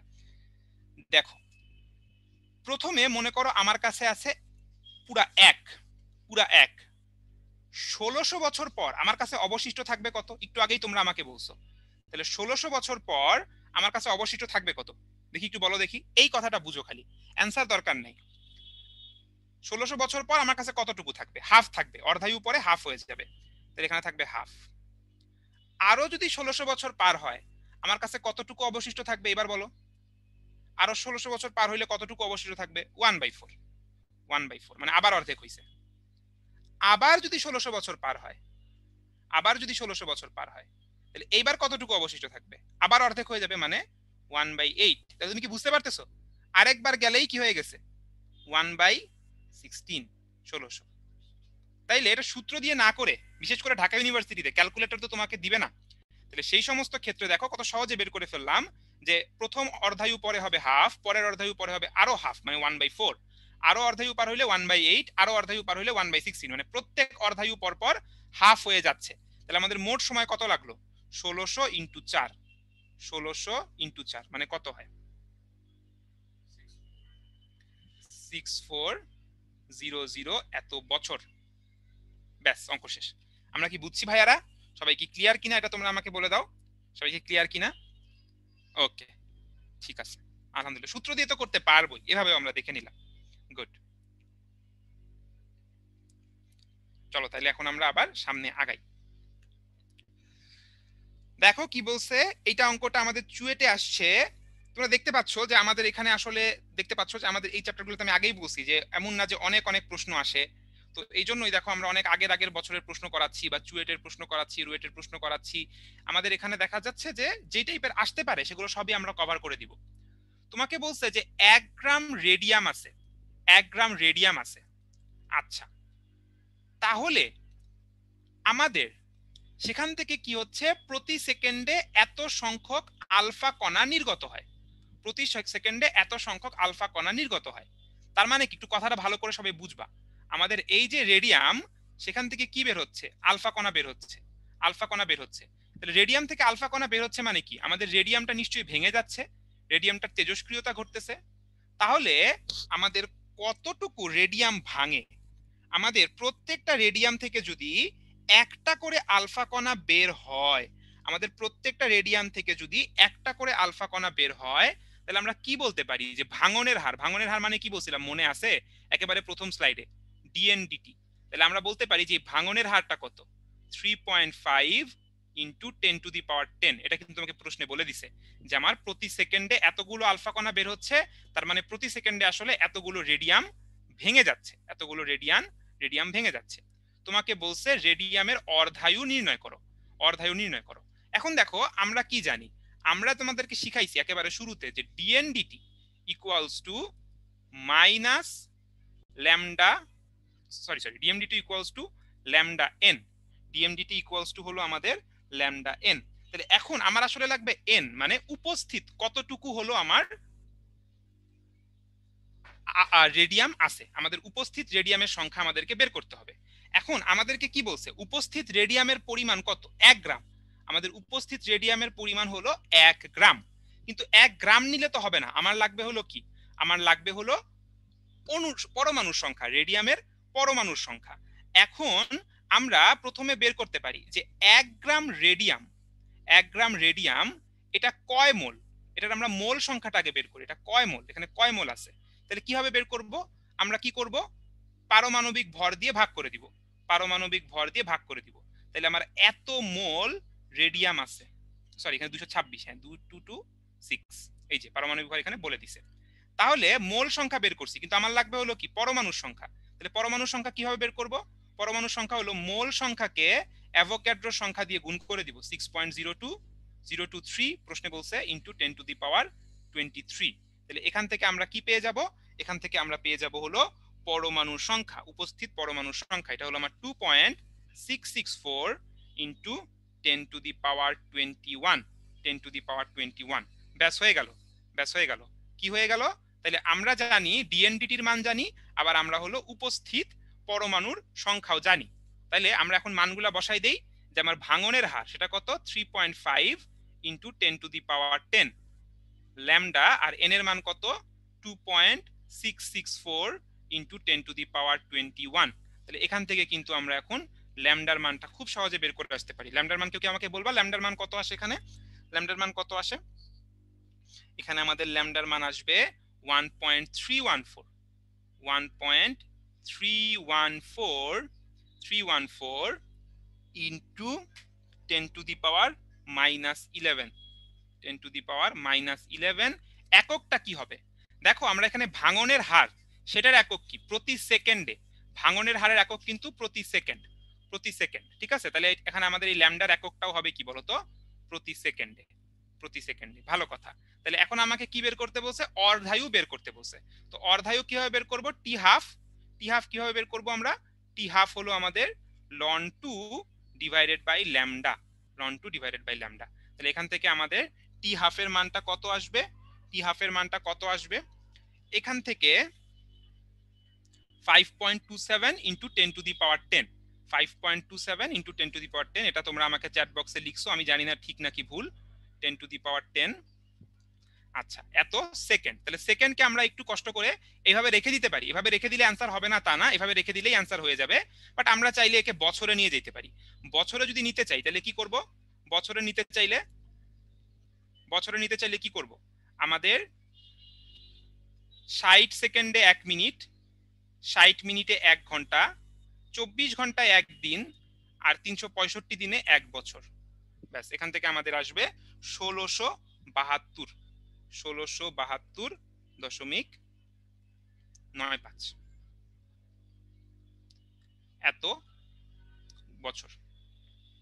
এই হইলো আমাদের অর্ধায়ু। ঠিক আছে, এই তো এরকমই কিছু কাছাকাছি আসবে। হ্যাঁ, একজনের হয়তো একটু এদিক ওদিক আসতেছে, কারো 8-9, কারো 6-1, এটা কোনো ব্যাপার না, এটা কোনো একটা ব্যাপার না। ঠিক আছে, আমাকে তানভীর বলছে আরেকবার শর্টে বলতে, আমি বলে দিচ্ছি। দেখো এই যে আমাকে বলছে 1 গ্রাম রেডিয়াম থেকে প্রতি সেকেন্ডে এতগুলো আলফা কণা বের হয়। তার মানে আমরা বুঝতে পারছি প্রতি সেকেন্ডে এতগুলো রেডিয়াম ভেঙে যাচ্ছে। তার মানে ক্ষয়ের হার কত, ভাঙনের হার মাইনাস ডিএনডিটি, ভাঙনের হার হলো মাইনাস ডিএনডিটি। এটা হলো 3.5 × 10⁻10 প্রশ্নে বলে দিছে। এখন আমরা এই সূত্রটা জানি যে minus ডিএনডিটি equals to lambda into N. তাহলে আমার এন এর মানটা লাগবে। এন হলো উপস্থিত অণুর সংখ্যা, উপস্থিত পরমাণুর সংখ্যা। উপস্থিত পরমাণুর সংখ্যা কিভাবে বের করব? উপস্থিত হলো 1 গ্রাম, তাহলে 1 গ্রামকে আমাকে কিসে নিতে হবে, পরমাণুর সংখ্যায় কনভার্ট করতে হবে। তাহলে 1 গ্রাম রেডিয়াম সেটা কয় মোল সেটা আগে বের করছি। কি হবে, এই গ্রামকে আমরা পারমাণবিক ভর সংখ্যা দিয়ে ভাগ করে দিছি। তারপরে আমরা জানি 1 মোল মানে হলো 6.023 × 10⁻23, অ্যাভোগাড্রোর সংখ্যা দিয়ে গুণ করে আমরা কি করছি, পরমাণুর সংখ্যা বের করছি। তারপরে এই পরমাণুর সংখ্যা এবং এই ভাঙনের হার এই সূত্রের মধ্যে বসাই দিয়ে ল্যামডা বের করছি। ল্যামডা থেকে আমরা আমাদের চীনা পরিচিত অর্ধায়ুর সূত্র থেকে আমরা কি বের করছি, অর্ধায়ুটা বের করে ফেলছি। তারপর এটাকে বছরে কনভার্ট করে নিছি। ঠিক আছে ভাইয়া, ওকে। অনেকে বলছো ব্রেক লাগবে, হ্যাঁ ব্রেক তো দিবই, ব্রেক কেন দিব না, আমাদের 1 ঘন্টা হোক তারপর একটা ব্রেক দিব। ঠিক আছে, 1 ঘন্টা হইলেই ব্রেক দিব। আরেকটা অঙ্ক করি, দেখো বুয়েটে আসা অঙ্ক। কোন তেজস্ক্রিয় পদার্থের অর্ধায়ু 1000 বছর। খুব সিম্পল অঙ্ক, খুব কঠিন কিছু না, বুয়েটে আসছে, আমি তোমাদেরকে করে দেখাই দিচ্ছি। 17-18 সালে আসছে, মানে বুঝতেছো খুব রিসেন্ট আসা, কিন্তু অঙ্কটা খুব রিসেন্ট আসা অঙ্ক। তো কি বলছে যে তোমাকে অর্ধায়ু হলো 1000 বছর। তাহলে আমি যদি লিখি অর্ধায়ু টি হাফ, এটা হলো 1000। এখন তোমাকে গড় আয়ু বের করতে বলছে, গড় আয়ু বের করতে বলছে, আর বলছে কত বছর পর ওটা ক্ষয়প্রাপ্ত হয়ে 1/10 হবে। আচ্ছা হোক, সেটা পরের কথা। প্রথম কাজ হলো আমি যাই করতে চাই আমার আসলে ক্ষয় ধ্রুবকটা লাগবে। ক্ষয় ধ্রুবক হলো মাস্ট, ক্ষয় ধ্রুবক ছাড়া কোনো কাজ করা যায় না। এখন আমরা কি জানি যে অর্ধায়ু মানে কি, loan 2 divided by lambda equals to হলো আমার অর্ধায়ু, তাই না? তাহলে এখান থেকে কি আমরা ল্যামডার মান ক্ষয় ধ্রুবকটা বের করতে পারবো কিনা। একটু ভাইরা একটু এককগুলা খেয়াল রেখো, এটা কিন্তু বছর, বছর, এটা কিন্তু বছর। তাইলে আমরা এখান থেকে যে অর্ধায়ুর এককটা, সরি ক্ষয় ধ্রুবকের যে এককটা পাবো সেটা কিন্তু হবে প্রতি বছর। তাহলে এটা হলো পাবো কত, 6.93 ইন্টু 10⁻⁻4, আর এককটা কি, পার ইয়ার, প্রতি বছর। ঠিক আছে, এভাবে লিখি, ইয়ার, প্রতি বছর, পার ইয়ার। ঠিক আছে, এটা একটু মাথায় রাখলাম। আচ্ছা, এখন আমাদের কাজ কি, ক্ষয় ধ্রুবক যেহেতু পেয়ে গেছি, এখন বাকি সবকিছু আসলে হাতের ময়লা, এই একটু চিন্তা করলেই হয়ে যাবে। কি বলছে, ক্ষয়প্রাপ্ত হয়ে 1/10 অংশ হবে, 1/10। তার মানে আমাদের আদিতে যদি থাকে 1, আদিতে যদি থাকে 1, তাহলে আমাদের কি হবে, শেষে কত হবে, অবশিষ্ট থাকবে কত, 1/10 অবশিষ্ট থাকবে। মানে আদিতে যদি থাকে 1, অবশিষ্ট থাকবে কত, 10/1 ভাগ। এটা হলো আমাকে প্রশ্নে বলছে।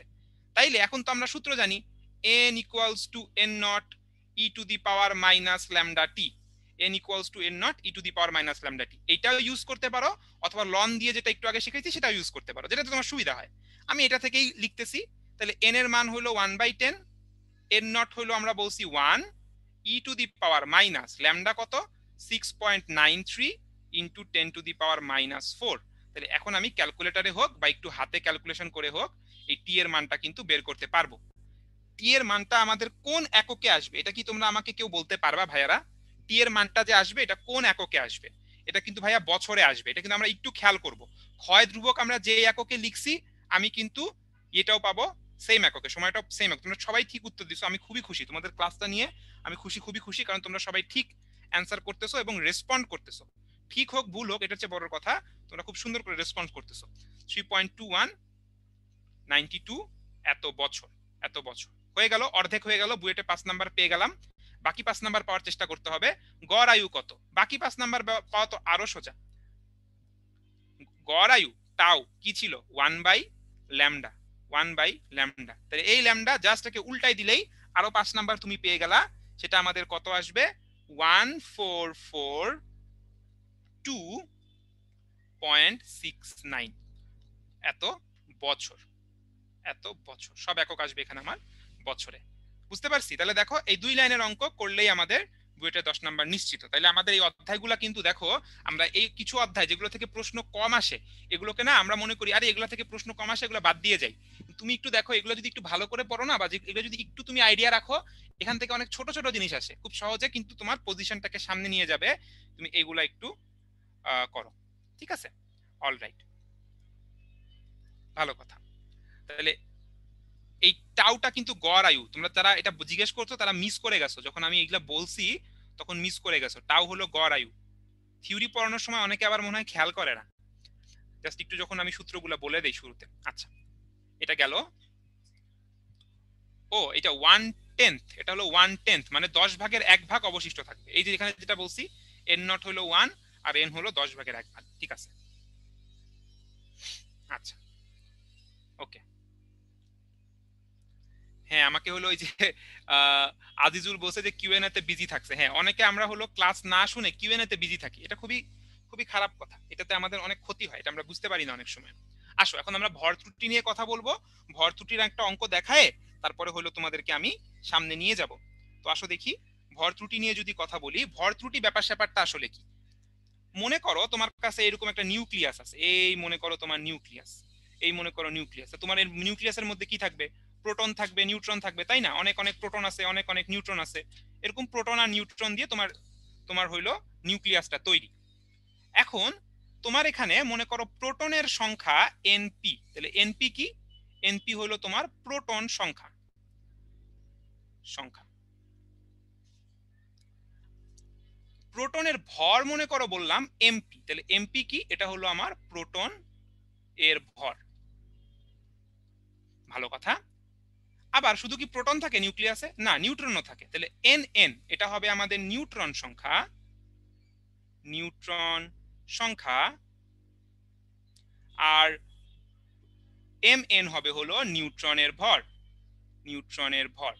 তাহলে হিসেব অনুযায়ী, হিসেব অনুযায়ী পুরো নিউক্লিয়াসের ভরটা কত হওয়ার কথা? হিসেব অনুযায়ী পুরো নিউক্লিয়াসের ভরটা কি হওয়ার কথা? প্রোটনের ভর কি হইতো? মোট প্রোটনের ভর NP into MP plus N N into M N, M N. তাহলে এইটা হওয়ার কথা হলো আমার নিউক্লিয়াসের ভর, এটা হওয়ার কথা আমার নিউক্লিয়াসের ভর।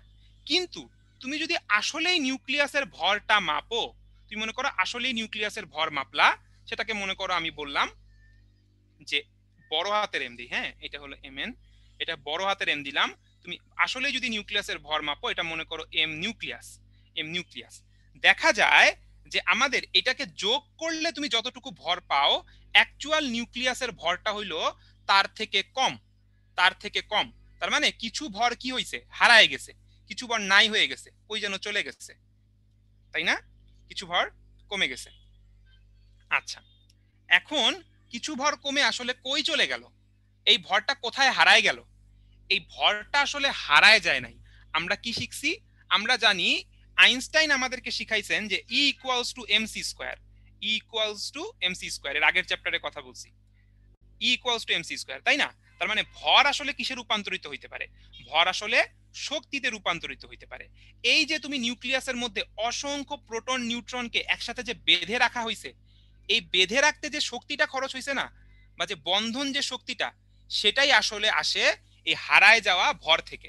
এটাকে আমরা বলি ভর ত্রুটি, এটাকে আমরা বলি ভর ত্রুটি। তাহলে আমাদের হারানো ভর কতটুকু? হারানো ভর ডেল্টা এম সেটা কতটুকু? সেটা হলো আমাদের NP into MP plus N N into M N minus নিউক্লিয়াসের ভর, মাইনাস নিউক্লিয়াসের ভর। এটা হলো আমার ভর ত্রুটি। আর আমাদের বন্ধন শক্তি কতটুকু? আমাদের বন্ধন শক্তি কতটুকু? বন্ধন শক্তি ইকুয়ালস টু কি হবে? ই ইকুয়ালস টু এমসি স্কোয়ার। এই হারানো ভরটা কিসে কনভার্ট হয়েছে? শক্তিতে কনভার্ট হয়েছে। ব্যাস এতটুকুই আমাদেরকে বুঝতে হবে, এতটুকুই বুঝতে হবে। ঠিক আছে, তাহলে চলো আমরা এই অঙ্কটা করি। এই অঙ্কটা করে আমরা একটা ব্রেকে চলে যাব। কি বলছে? একটি হিলিয়াম নিউক্লিয়াসের প্রতি কণা প্রতি বন্ধন শক্তি নির্ণয় করো। প্রোটনের ভর দিছে, নিউট্রনের ভর দিছে, আর নিউক্লিয়াসের ভর তোমাকে দিছে।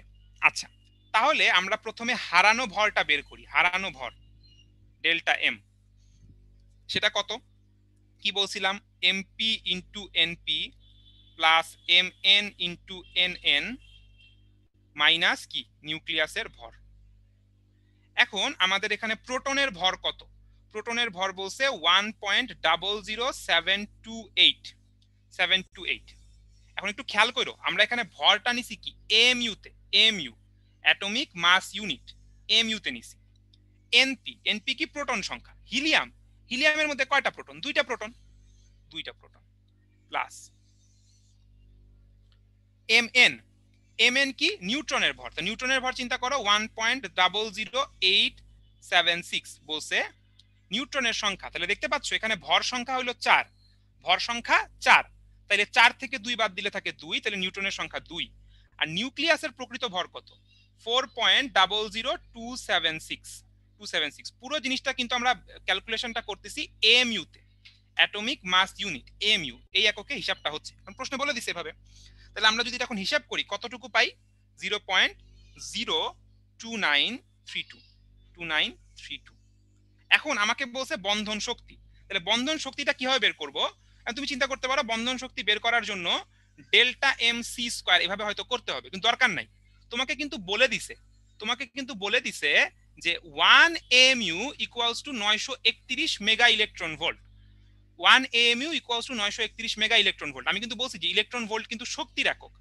তাহলে এখন আমরা এখান থেকে বের করতে পারি না যে এই 0.02932 এত AMU, এইটার জন্য আমাদের শক্তি কত হবে, ঐকিক নিয়ম 0.02932 ইন্টু আমাদের প্রতি AMU তে থাকে 931, 931 এককটা কি হবে এত মেগা ইলেকট্রন ভোল্ট, ঐকিক নিয়ম করছি কিছু করে নাই, ইকুয়ালস টু কত আসবে আমাদের এখানে 4.36, তাই না, ঠিক বলছি কি,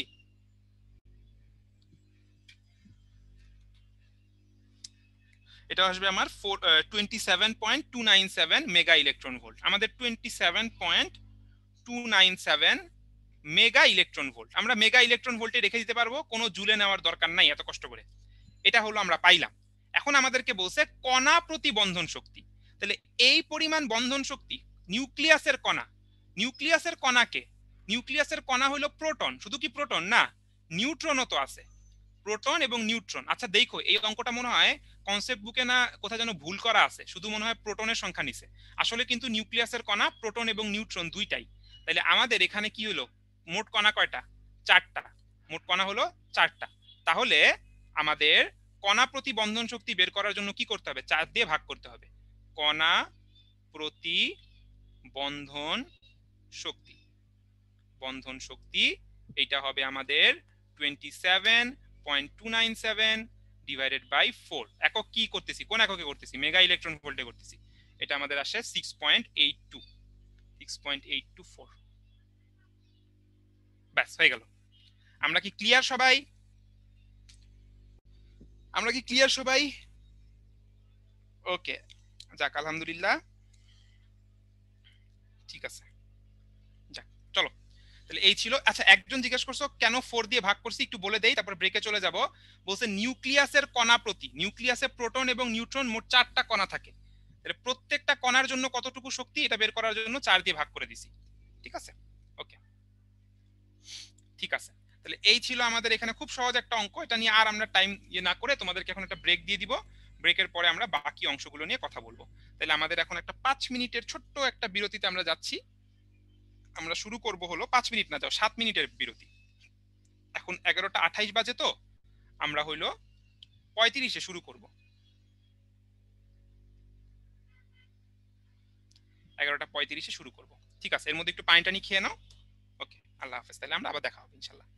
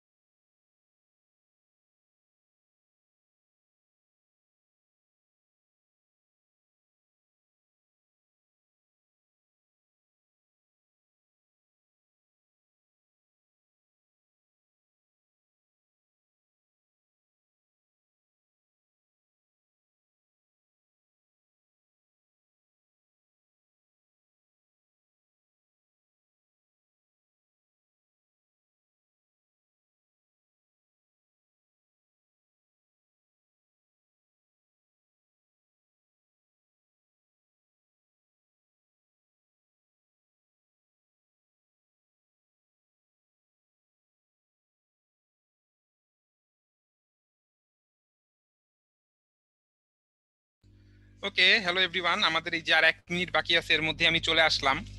হ্যাঁ, তো যেটা বলতেছিলাম, এমনি তোমাদের সাথে কিছু কথা আজকে বলতে চাইছিলাম। তো আমি হলো কথা ইনশাল্লাহ বলবো, আমি যেটা চিন্তা করে রাখছি ক্লাস শেষ করে তোমাদের সাথে একটু কথা বলবো। তো সাহাতের একটা প্রশ্নের উত্তর দেই। ও ও বলছে যে 991EX এই ক্যালকুলেটর ইউজ করা যাবে কিনা। যাবে যাবে যাবে। একটু ভাই আর এই প্রশ্ন জিজ্ঞেস করো না, তোমরা সবাই একেবারে মাথার মধ্যে ঢুকায় ফেলো যে 991EX ক্যালকুলেটর ইউজ করা যাবে। এখন আবার বললো না ঢাকা ভার্সিটিতে ইউজ করা যাবে কিনা। একবার একজনকে কোয়েশ্চেনের অ্যান্সার একজন জিজ্ঞেস করছে, ভাই এই ক্যালকুলেটর ইউজ করা যায় কিনা। আমি বলছি হ্যাঁ যায়। তারপর বলে যেসব ভার্সিটিতে ইউজ করা যায় না, যেসব ভার্সিটিতে ক্যালকুলেটর অ্যালাউড না, যেসব ভার্সিটিতে ক্যালকুলেটর অ্যালাউড না সেখানে তো এমনিতেই অ্যালাউড না, সেখানে তো আর কোনো ক্যালকুলেটরই অ্যালাউড না। বাট যেখানে অ্যালাউড সেখানে ইএক্স অ্যালাউড। আর আমাদের যদি সাজেশন চাও ইএক্স ইউজ করবা না ইএস ইউজ করবা না এমএস ইউজ করবা, আমরা সাজেশন দিব হলো ইএস অথবা ইএক্স, এই দুইটার মধ্যে একটা ইউজ করা। লেটেস্টটা হলো এখন আমরা ইএক্সটা ইউজ করি, আমি নিজেও ইএক্স ইউজ করি। ইএক্সটা ইউজ করতে পারো, এটা অনেক ভালো। এছাড়া তুমি যদি ইএক্স নিয়ে টেনশন লাগে তাহলে তোমার ইএস ইউজ করো। কিন্তু এমএস, এমএসটা অনেক আগের মডেল ভাই, এমএসটা অনেক আগের মডেল, ঠিক আছে।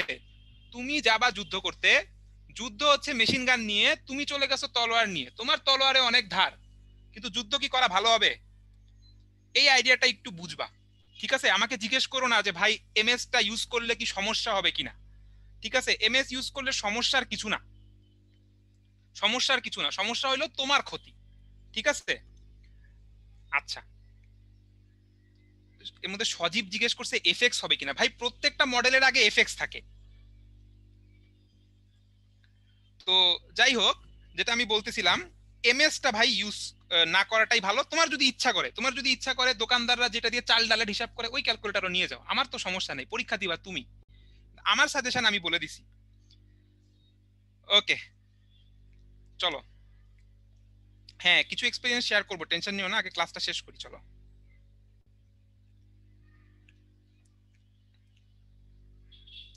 আচ্ছা, আমাকে একজন জিজ্ঞেস করছো ক্যালকুলেটর দুইটা নিব কিনা। নিতে পারো, ক্যালকুলেটর দুইটা নিতে পারো, অসুবিধা নাই। হ্যাঁ, নিতে পারো, ক্যালকুলেটর দুইটা নিতে পারো। অনেক সময় দুইটা নেওয়াটা ভালো, অনেক সময় দুইটা নেওয়াটা ভালো। আচ্ছা, তাহলে চলো এখন আমরা আবার এইসব বাদ দিয়ে আমরা আবার পড়াশোনায় চলে যাই, আমাদের যেহেতু সময় হয়ে গেছে। তাহলে এগুলা খুব তাড়াতাড়ি আগাবো। ফিশন ফিউশন, ফিশন জিনিসটা কি? তুমি একটা নিউট্রন দিয়ে, তুমি একটা নিউট্রন দিয়ে তুমি কি করতেছো, ইউরেনিয়ামকে আঘাত করতেছো। নিউট্রন দিয়ে একটা ইউরেনিয়ামকে আঘাত করতেছো, ইউরেনিয়ামটা কি হয়, ইউরেনিয়ামটা আনস্টেবল হয়ে যায়, ধাক্কা খাওয়ার পরে আনস্টেবল হয়ে যায়, হওয়ার পরে সে ভেঙে দুই টুকরা হয়ে যায়। দেখো এই ছবি অনুযায়ী একটা হলো তোমার কি তৈরি করতেছে, ক্রিপ্টন তৈরি করতেছে, আর একটা হলো আমার, এটা কি বেরিলিয়াম না বেরিয়াম, আমি নিজে ভুলে গেছি, বেরিলিয়াম বলে মনে হয়। তো এটা হলো আমার এখানে তৈরি করতেছে। তোমরা আমাকে কেউ একটু বলতে পারো এটা কি জিনিস, বেরিলিয়াম না বেরিয়াম বেরিয়াম? Barium barium. এই কেমিস্ট্রি আমি পারি না, ভুলে গেছি, কত আগে কেমিস্ট্রি আচ্ছা পড়ছি। অয়ন, স্লাইড হ্যাঁ, শেয়ারিং কি অফ হয়ে আছে? একটু চেক ও করতো। আচ্ছা আচ্ছা, wait, wait. হ্যাঁ হ্যাঁ, এই যে এখন মনে হয় দেখতে পাচ্ছ না, একটু মনে হয় এটা আটকে গেছিল। এবার আছে তো স্ক্রিন? ও ভাই, স্ক্রিন আছে তো? জি ভাই আছে। ঠিক আছে ঠিক ঠিক আছে আছে আছে, ঠিক আছে। দেখা যাচ্ছে। আর পোলাপানকে জিজ্ঞেস করছে, অসুবিধা নেই। হ্যাঁ, তো যাই হোক, এখানে তুমি ছবিতে দেখতে পাচ্ছ যে এখানে আমার কি হয়েছে, ইউরেনিয়ামকে নিউট্রন দিয়ে আঘাত করছো, আনস্টেবল হয়ে গেছে, দুই ভাগ হয়ে গেছে, কিছু এনার্জি পাইছি, এটাকে আমরা বলি ফিশন।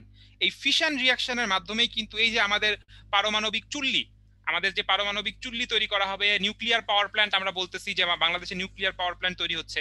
বাংলাদেশে কোথায় নিউক্লিয়ার পাওয়ার প্ল্যান্ট তৈরি হচ্ছে কেউ কি জানো নাকি, বলো তো? কোন জায়গায় নিউক্লিয়ার পাওয়ার প্ল্যান্ট তৈরি হচ্ছে, নামটা কি? এই না, রূপপুর, রূপপুরে তৈরি হচ্ছে, রামপাল না, রামপাল তাপবিদ্যুৎ, রূপপুরে তৈরি হচ্ছে।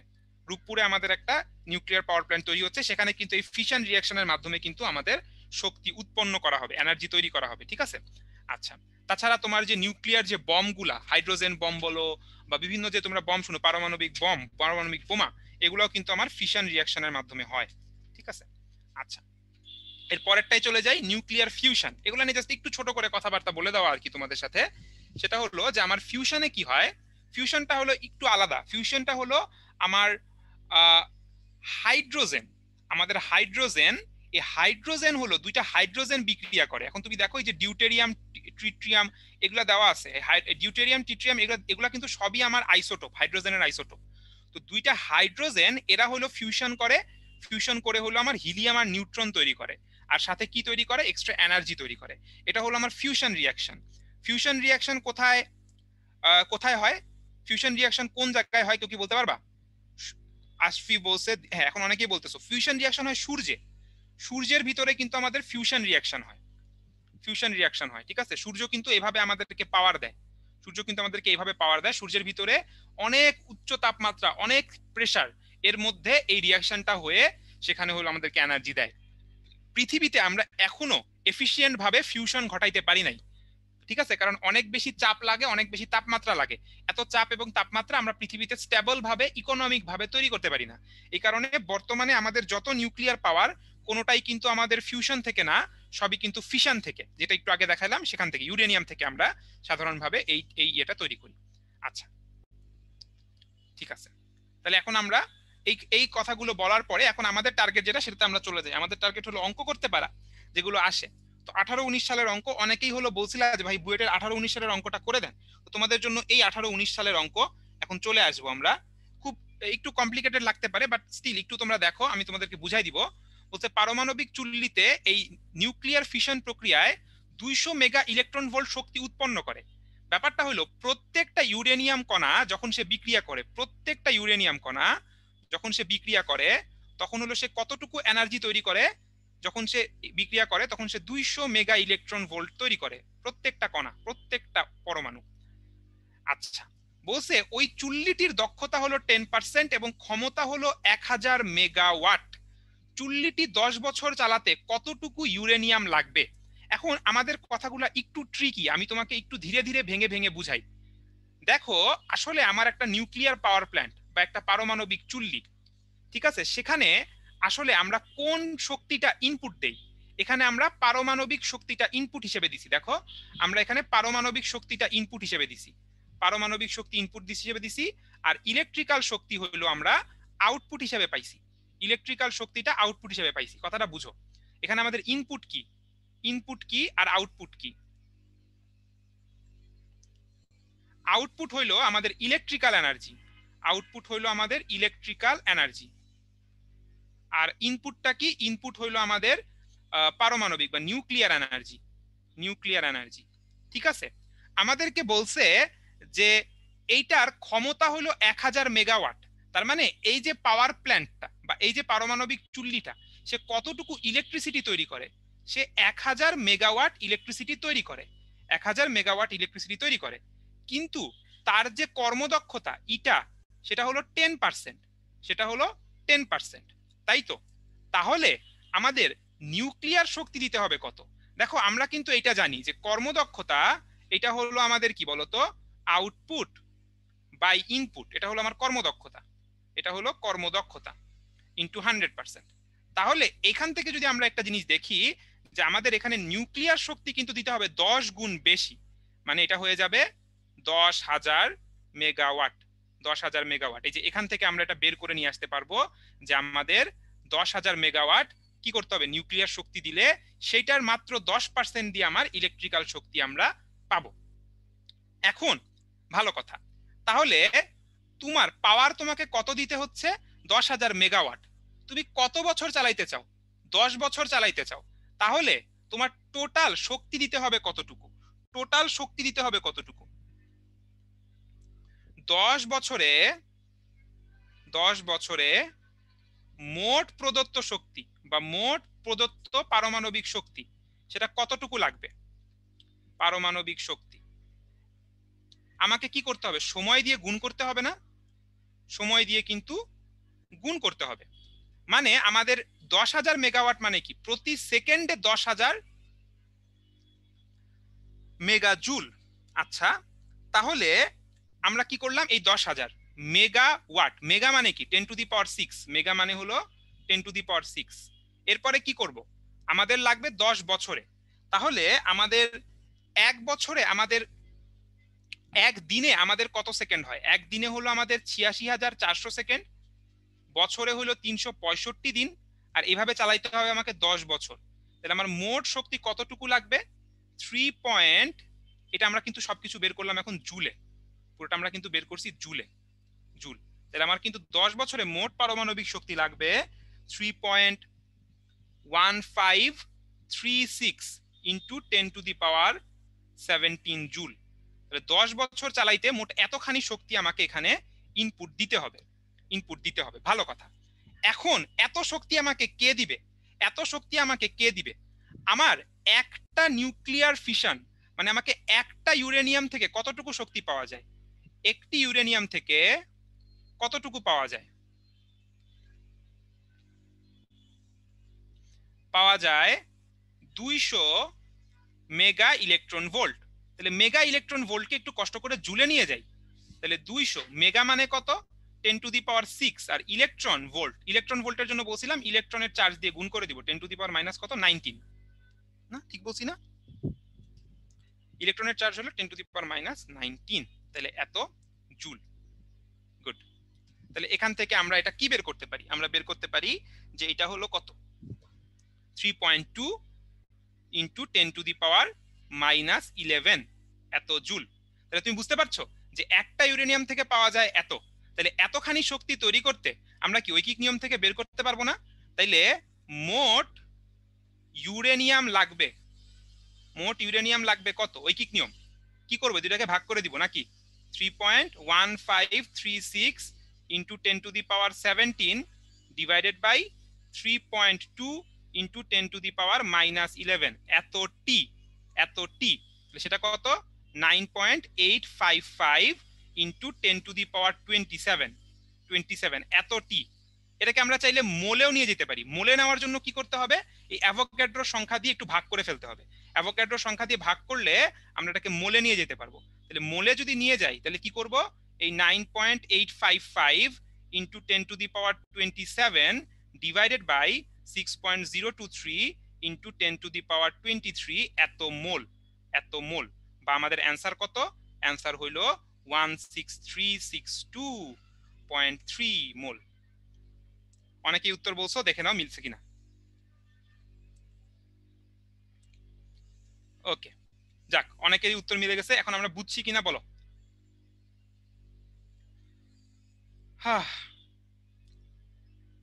যাক, আলহামদুলিল্লাহ, তোমরা বলছো যে এটা ইজি করে বুঝাই দিছি, থ্যাংক ইউ। তাহলে আমি আরেকবার বলে দিই। হ্যাঁ, আরেকবার বলে দিই, যদি কারো প্রবলেম থাকে আরেকবার আমি বলে দেই। সেটা হলো যে আমরা এখানে কি করছি দেখো, একটু আগে চেক করে দেখো। প্রথমে হলো আমরা পাওয়ার নিয়ে কথা বলছি, যে আমাদের 1000 মেগাওয়াট ইলেকট্রিক্যাল এনার্জি তৈরি হচ্ছে। 1000 মেগাওয়াট ইলেকট্রিক্যাল এনার্জি তৈরি হচ্ছে, সেটার জন্য আমাকে নিউক্লিয়ার এনার্জি দিতে হবে। আমার কর্মদক্ষতা কত? 10%। তাহলে আমরা জানি কর্মদক্ষতা মানে হলো আউটপুট ভাগ ইনপুট। তাহলে ইনপুট কত লাগবে সেটা আমরা এই কর্মদক্ষতা সূত্র থেকে বের করে নিতে পারি। বা একটু যদি তুমি চিন্তা করো, মুখেই বের করা যায় যে এটা হবে 10,000 মেগাওয়াট। তাহলে আমাকে নিউক্লিয়ার শক্তি দিতে হয় 10,000 মেগাওয়াট, মানে প্রতি সেকেন্ডে 10,000 মেগাজুল শক্তি দিতে হয়। তাহলে 10 বছরে মোট কতটুকু পারমাণবিক শক্তি দিতে হবে? 10 বছরে মোট কতটুকু পারমাণবিক শক্তি দিতে হবে? তাহলে দেখো 10,000 মেগা মানে কি? 10 টু দি পাওয়ার 6। এরপরে কি করব? সময় দিয়ে গুণ করব। এক দিনে হলো 86,400 সেকেন্ড, এক বছরে 365 দিন। আর আমার আসলে মোট 10 বছর ধরে চালাইতে হবে, তাহলে 10 দিয়ে গুণ করছি। এখান থেকে আমরা মোট শক্তিটা পাইছি। আচ্ছা, আবার আমাদেরকে বলছে একটা ইউরেনিয়াম থেকে 200 মেগা ইলেকট্রন ভোল্ট পাওয়া যায়, তাকে আমরা জুলে নিয়ে গেছি। তাহলে একটা ইউরেনিয়াম থেকে পাওয়া যাচ্ছে এতটুকু এনার্জি। তাহলে এতগুলা এনার্জি তৈরি করতে মোট কয়টা ইউরেনিয়াম কণা লাগবে সেটা আমরা এই দুটাকে ভাগ করলেই পেয়ে যাচ্ছি, ঐকিক নিয়ম করে ভাগ করলেই পেয়ে যাচ্ছি। সেটাকে আমরা আবার মোলে নিয়ে গেছি, কারণ এখানে অ্যাভোগাড্রো নাম্বারটা দিয়ে দিছে, তো এই জন্য আমরা এটাকে মোলে নিয়ে গেছি। ঠিক আছে, আমাদের অ্যান্সারটা আসছে এইটা। আমি একটু চেক করে দেখি কিছু ভুল করছি কিনা। কোথাও কি একটা পাওয়ার মিস হয়েছে? তোমরা কি আমাকে কেউ বলবা? কোথাও মনে একটা পাওয়ার আমি মিস করছি না? কোথাও পাওয়ার মিস করছি, কেউ কি বলবা? 10 টু দি পাওয়ার 18 হবে। 10 টু দি পাওয়ার 18টা কোথায় হবে? আচ্ছা আচ্ছা আচ্ছা আচ্ছা, এখানে 10 টু দি পাওয়ার 18 হবে। আচ্ছা, হতে পারে ক্যালকুলেশন করার সময় অনেক সময় ছোটখাটো মিস্টেক হয়ে যেতে পারে। তাহলে এটা তোমাদের কথা শুনে আমি ঠিক করতেছি। যদি এটা 10 টু দি পাওয়ার 18 হয়, তাহলে আমাদের এইখানেও কি হয়ে যাবে? পাওয়ার এক করে বাড়বে। হ্যাঁ, তো তোমাদেরকে অসংখ্য ধন্যবাদ আমার কাছে এইটা ধরায় দেওয়ার জন্য। এটাও হয়ে যাবে আমার কত? 28, তাই না? ঠিক তো, এই যে এটা হয়ে গেছে 18, তাহলে এটাও হয়ে যাবে আমার 28। তাহলে আমাদের এখানে অ্যান্সারটা কত হবে? এখানে হলো আমার দশমিকটা এখানে না দিলেই হয়ে গেল। এবার কি ঠিক আছে কিনা তোমরা আমাকে একটু জানাও। আমি ক্যালকুলেশনটা তাড়াহুড়া করে করছি তো, এখন কি ঠিক আছে ভাইয়ারা? ওকে, ঠিক আছে, ঠিক আছে, যাক। ওকে, যাক, আলহামদুলিল্লাহ। তাহলে আমরা আসলে বুঝতে পারছি, হ্যাঁ আমাদের এখানে হলো, ওকে, ঠিক আছে। না, এটাকে কেজিতে আর নেওয়ার দরকার নেই, এটাকে কেজিতে নেওয়ার দরকার নাই, এটা ঠিক আছে। আচ্ছা, তো অনেকে বলছো যে কি বলে কনসেপ্ট বুকে নাকি ইনপুট আর আউটপুট উল্টা ধরা।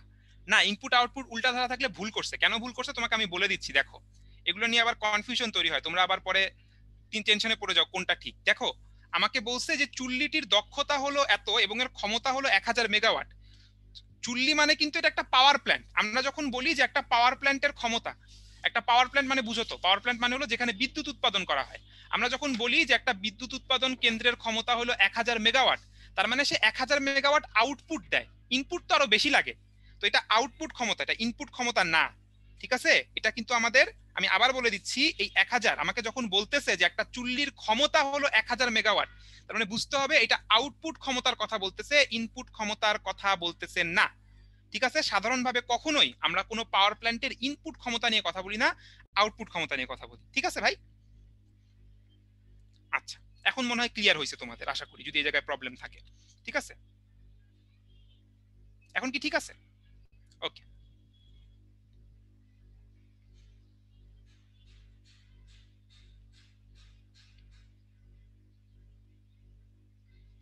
ঠিক আছে। তাহলে চলো এখন আমরা আগাই। এই যে কিছু বিক্রিয়া তোমাদেরকে দেখাই, যে এই জিনিসে এত সময় নষ্ট করে ফেললাম, আল্লাহ। বিক্রিয়া কিভাবে করব? দেখো ভাই, খুবই সোজা। উপরের সংখ্যা নিচের সংখ্যা উপরের সংখ্যাগুলো মিলতে হবে, নিচের সংখ্যাগুলো মিলতে হবে। উপরের সংখ্যাগুলো মিলতে হবে, নিচের সংখ্যাগুলো মিলতে হবে। এইটুকু বুঝলেই এই বিক্রিয়া পূরণ করা কোনো ব্যাপার না। আমি যে দেখাচ্ছি, দেখো, F plus H equals to O plus কিছু একটা, এটাকে বললাম এক্স। এক্স উপরে কত আছে? 16, সরি, এটার উপরে আছে 19, এটার উপরে আছে 1। তাহলে উপরে এখানে মোট কত আছে? 19 প্লাস 1 ইকুয়ালস টু, ডান পাশে উপরে অক্সিজেনের উপরে কত? 16। 16, তাহলে এক্স এর উপরে কত বসাইলে মিলবে? 4 বসাইলে মিলবে। কথা কি বুঝো? এই পাশে 20, এ পাশে হইতে হবে 20, 4 বসাইলে মিলে। নিচে আছে 9, 1, 8, তাহলে নিচে এই পাশে কত? 9 আর 1 10, 9 প্লাস 1, তাহলে এই পাশেও কত হইতে হবে? 10 হইতে হবে। তাহলে 8 প্লাস কত হবে? 2 হবে। বুঝছো? হয়ে গেছে। তাহলে এই জিনিসটা কি বোঝা যায়? এখানে এক্সট্রা কি? এখানে এক্সট্রা কি? এটা হলো একটা হিলিয়াম, নাকি? হিলিয়াম 24। না বুঝার কিছু নাই, না বুঝার কিছু নাই। 2 নম্বরে চলে আসো, 1 করে ফেলছি। তাহলে উপরের সংখ্যাগুলো যোগ করে মিলাবো, নিচের সংখ্যাগুলো যোগ করে মিলাবো, আর কিছু না। নিচের রিয়াকশনে চলে যাই, এমজি প্লাস কি জানি না x equals to sodium plus alpha. Alpha, তাহলে একটু দেখি। এমজি নিচে 12, উপরে 24।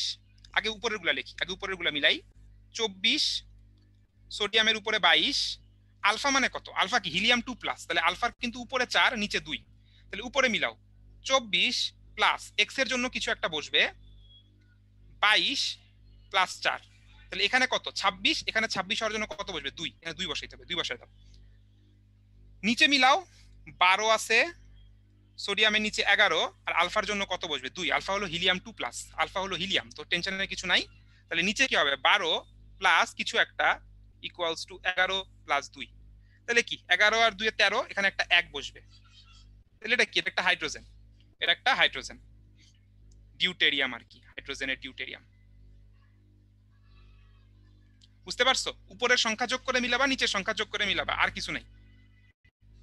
25 ছিল, কোথায় 25 ছিল? ও 25, ও ও ও আচ্ছা আচ্ছা আচ্ছা, 25 ছিল, হ্যাঁ, তাহলে একটু চেঞ্জ হবে।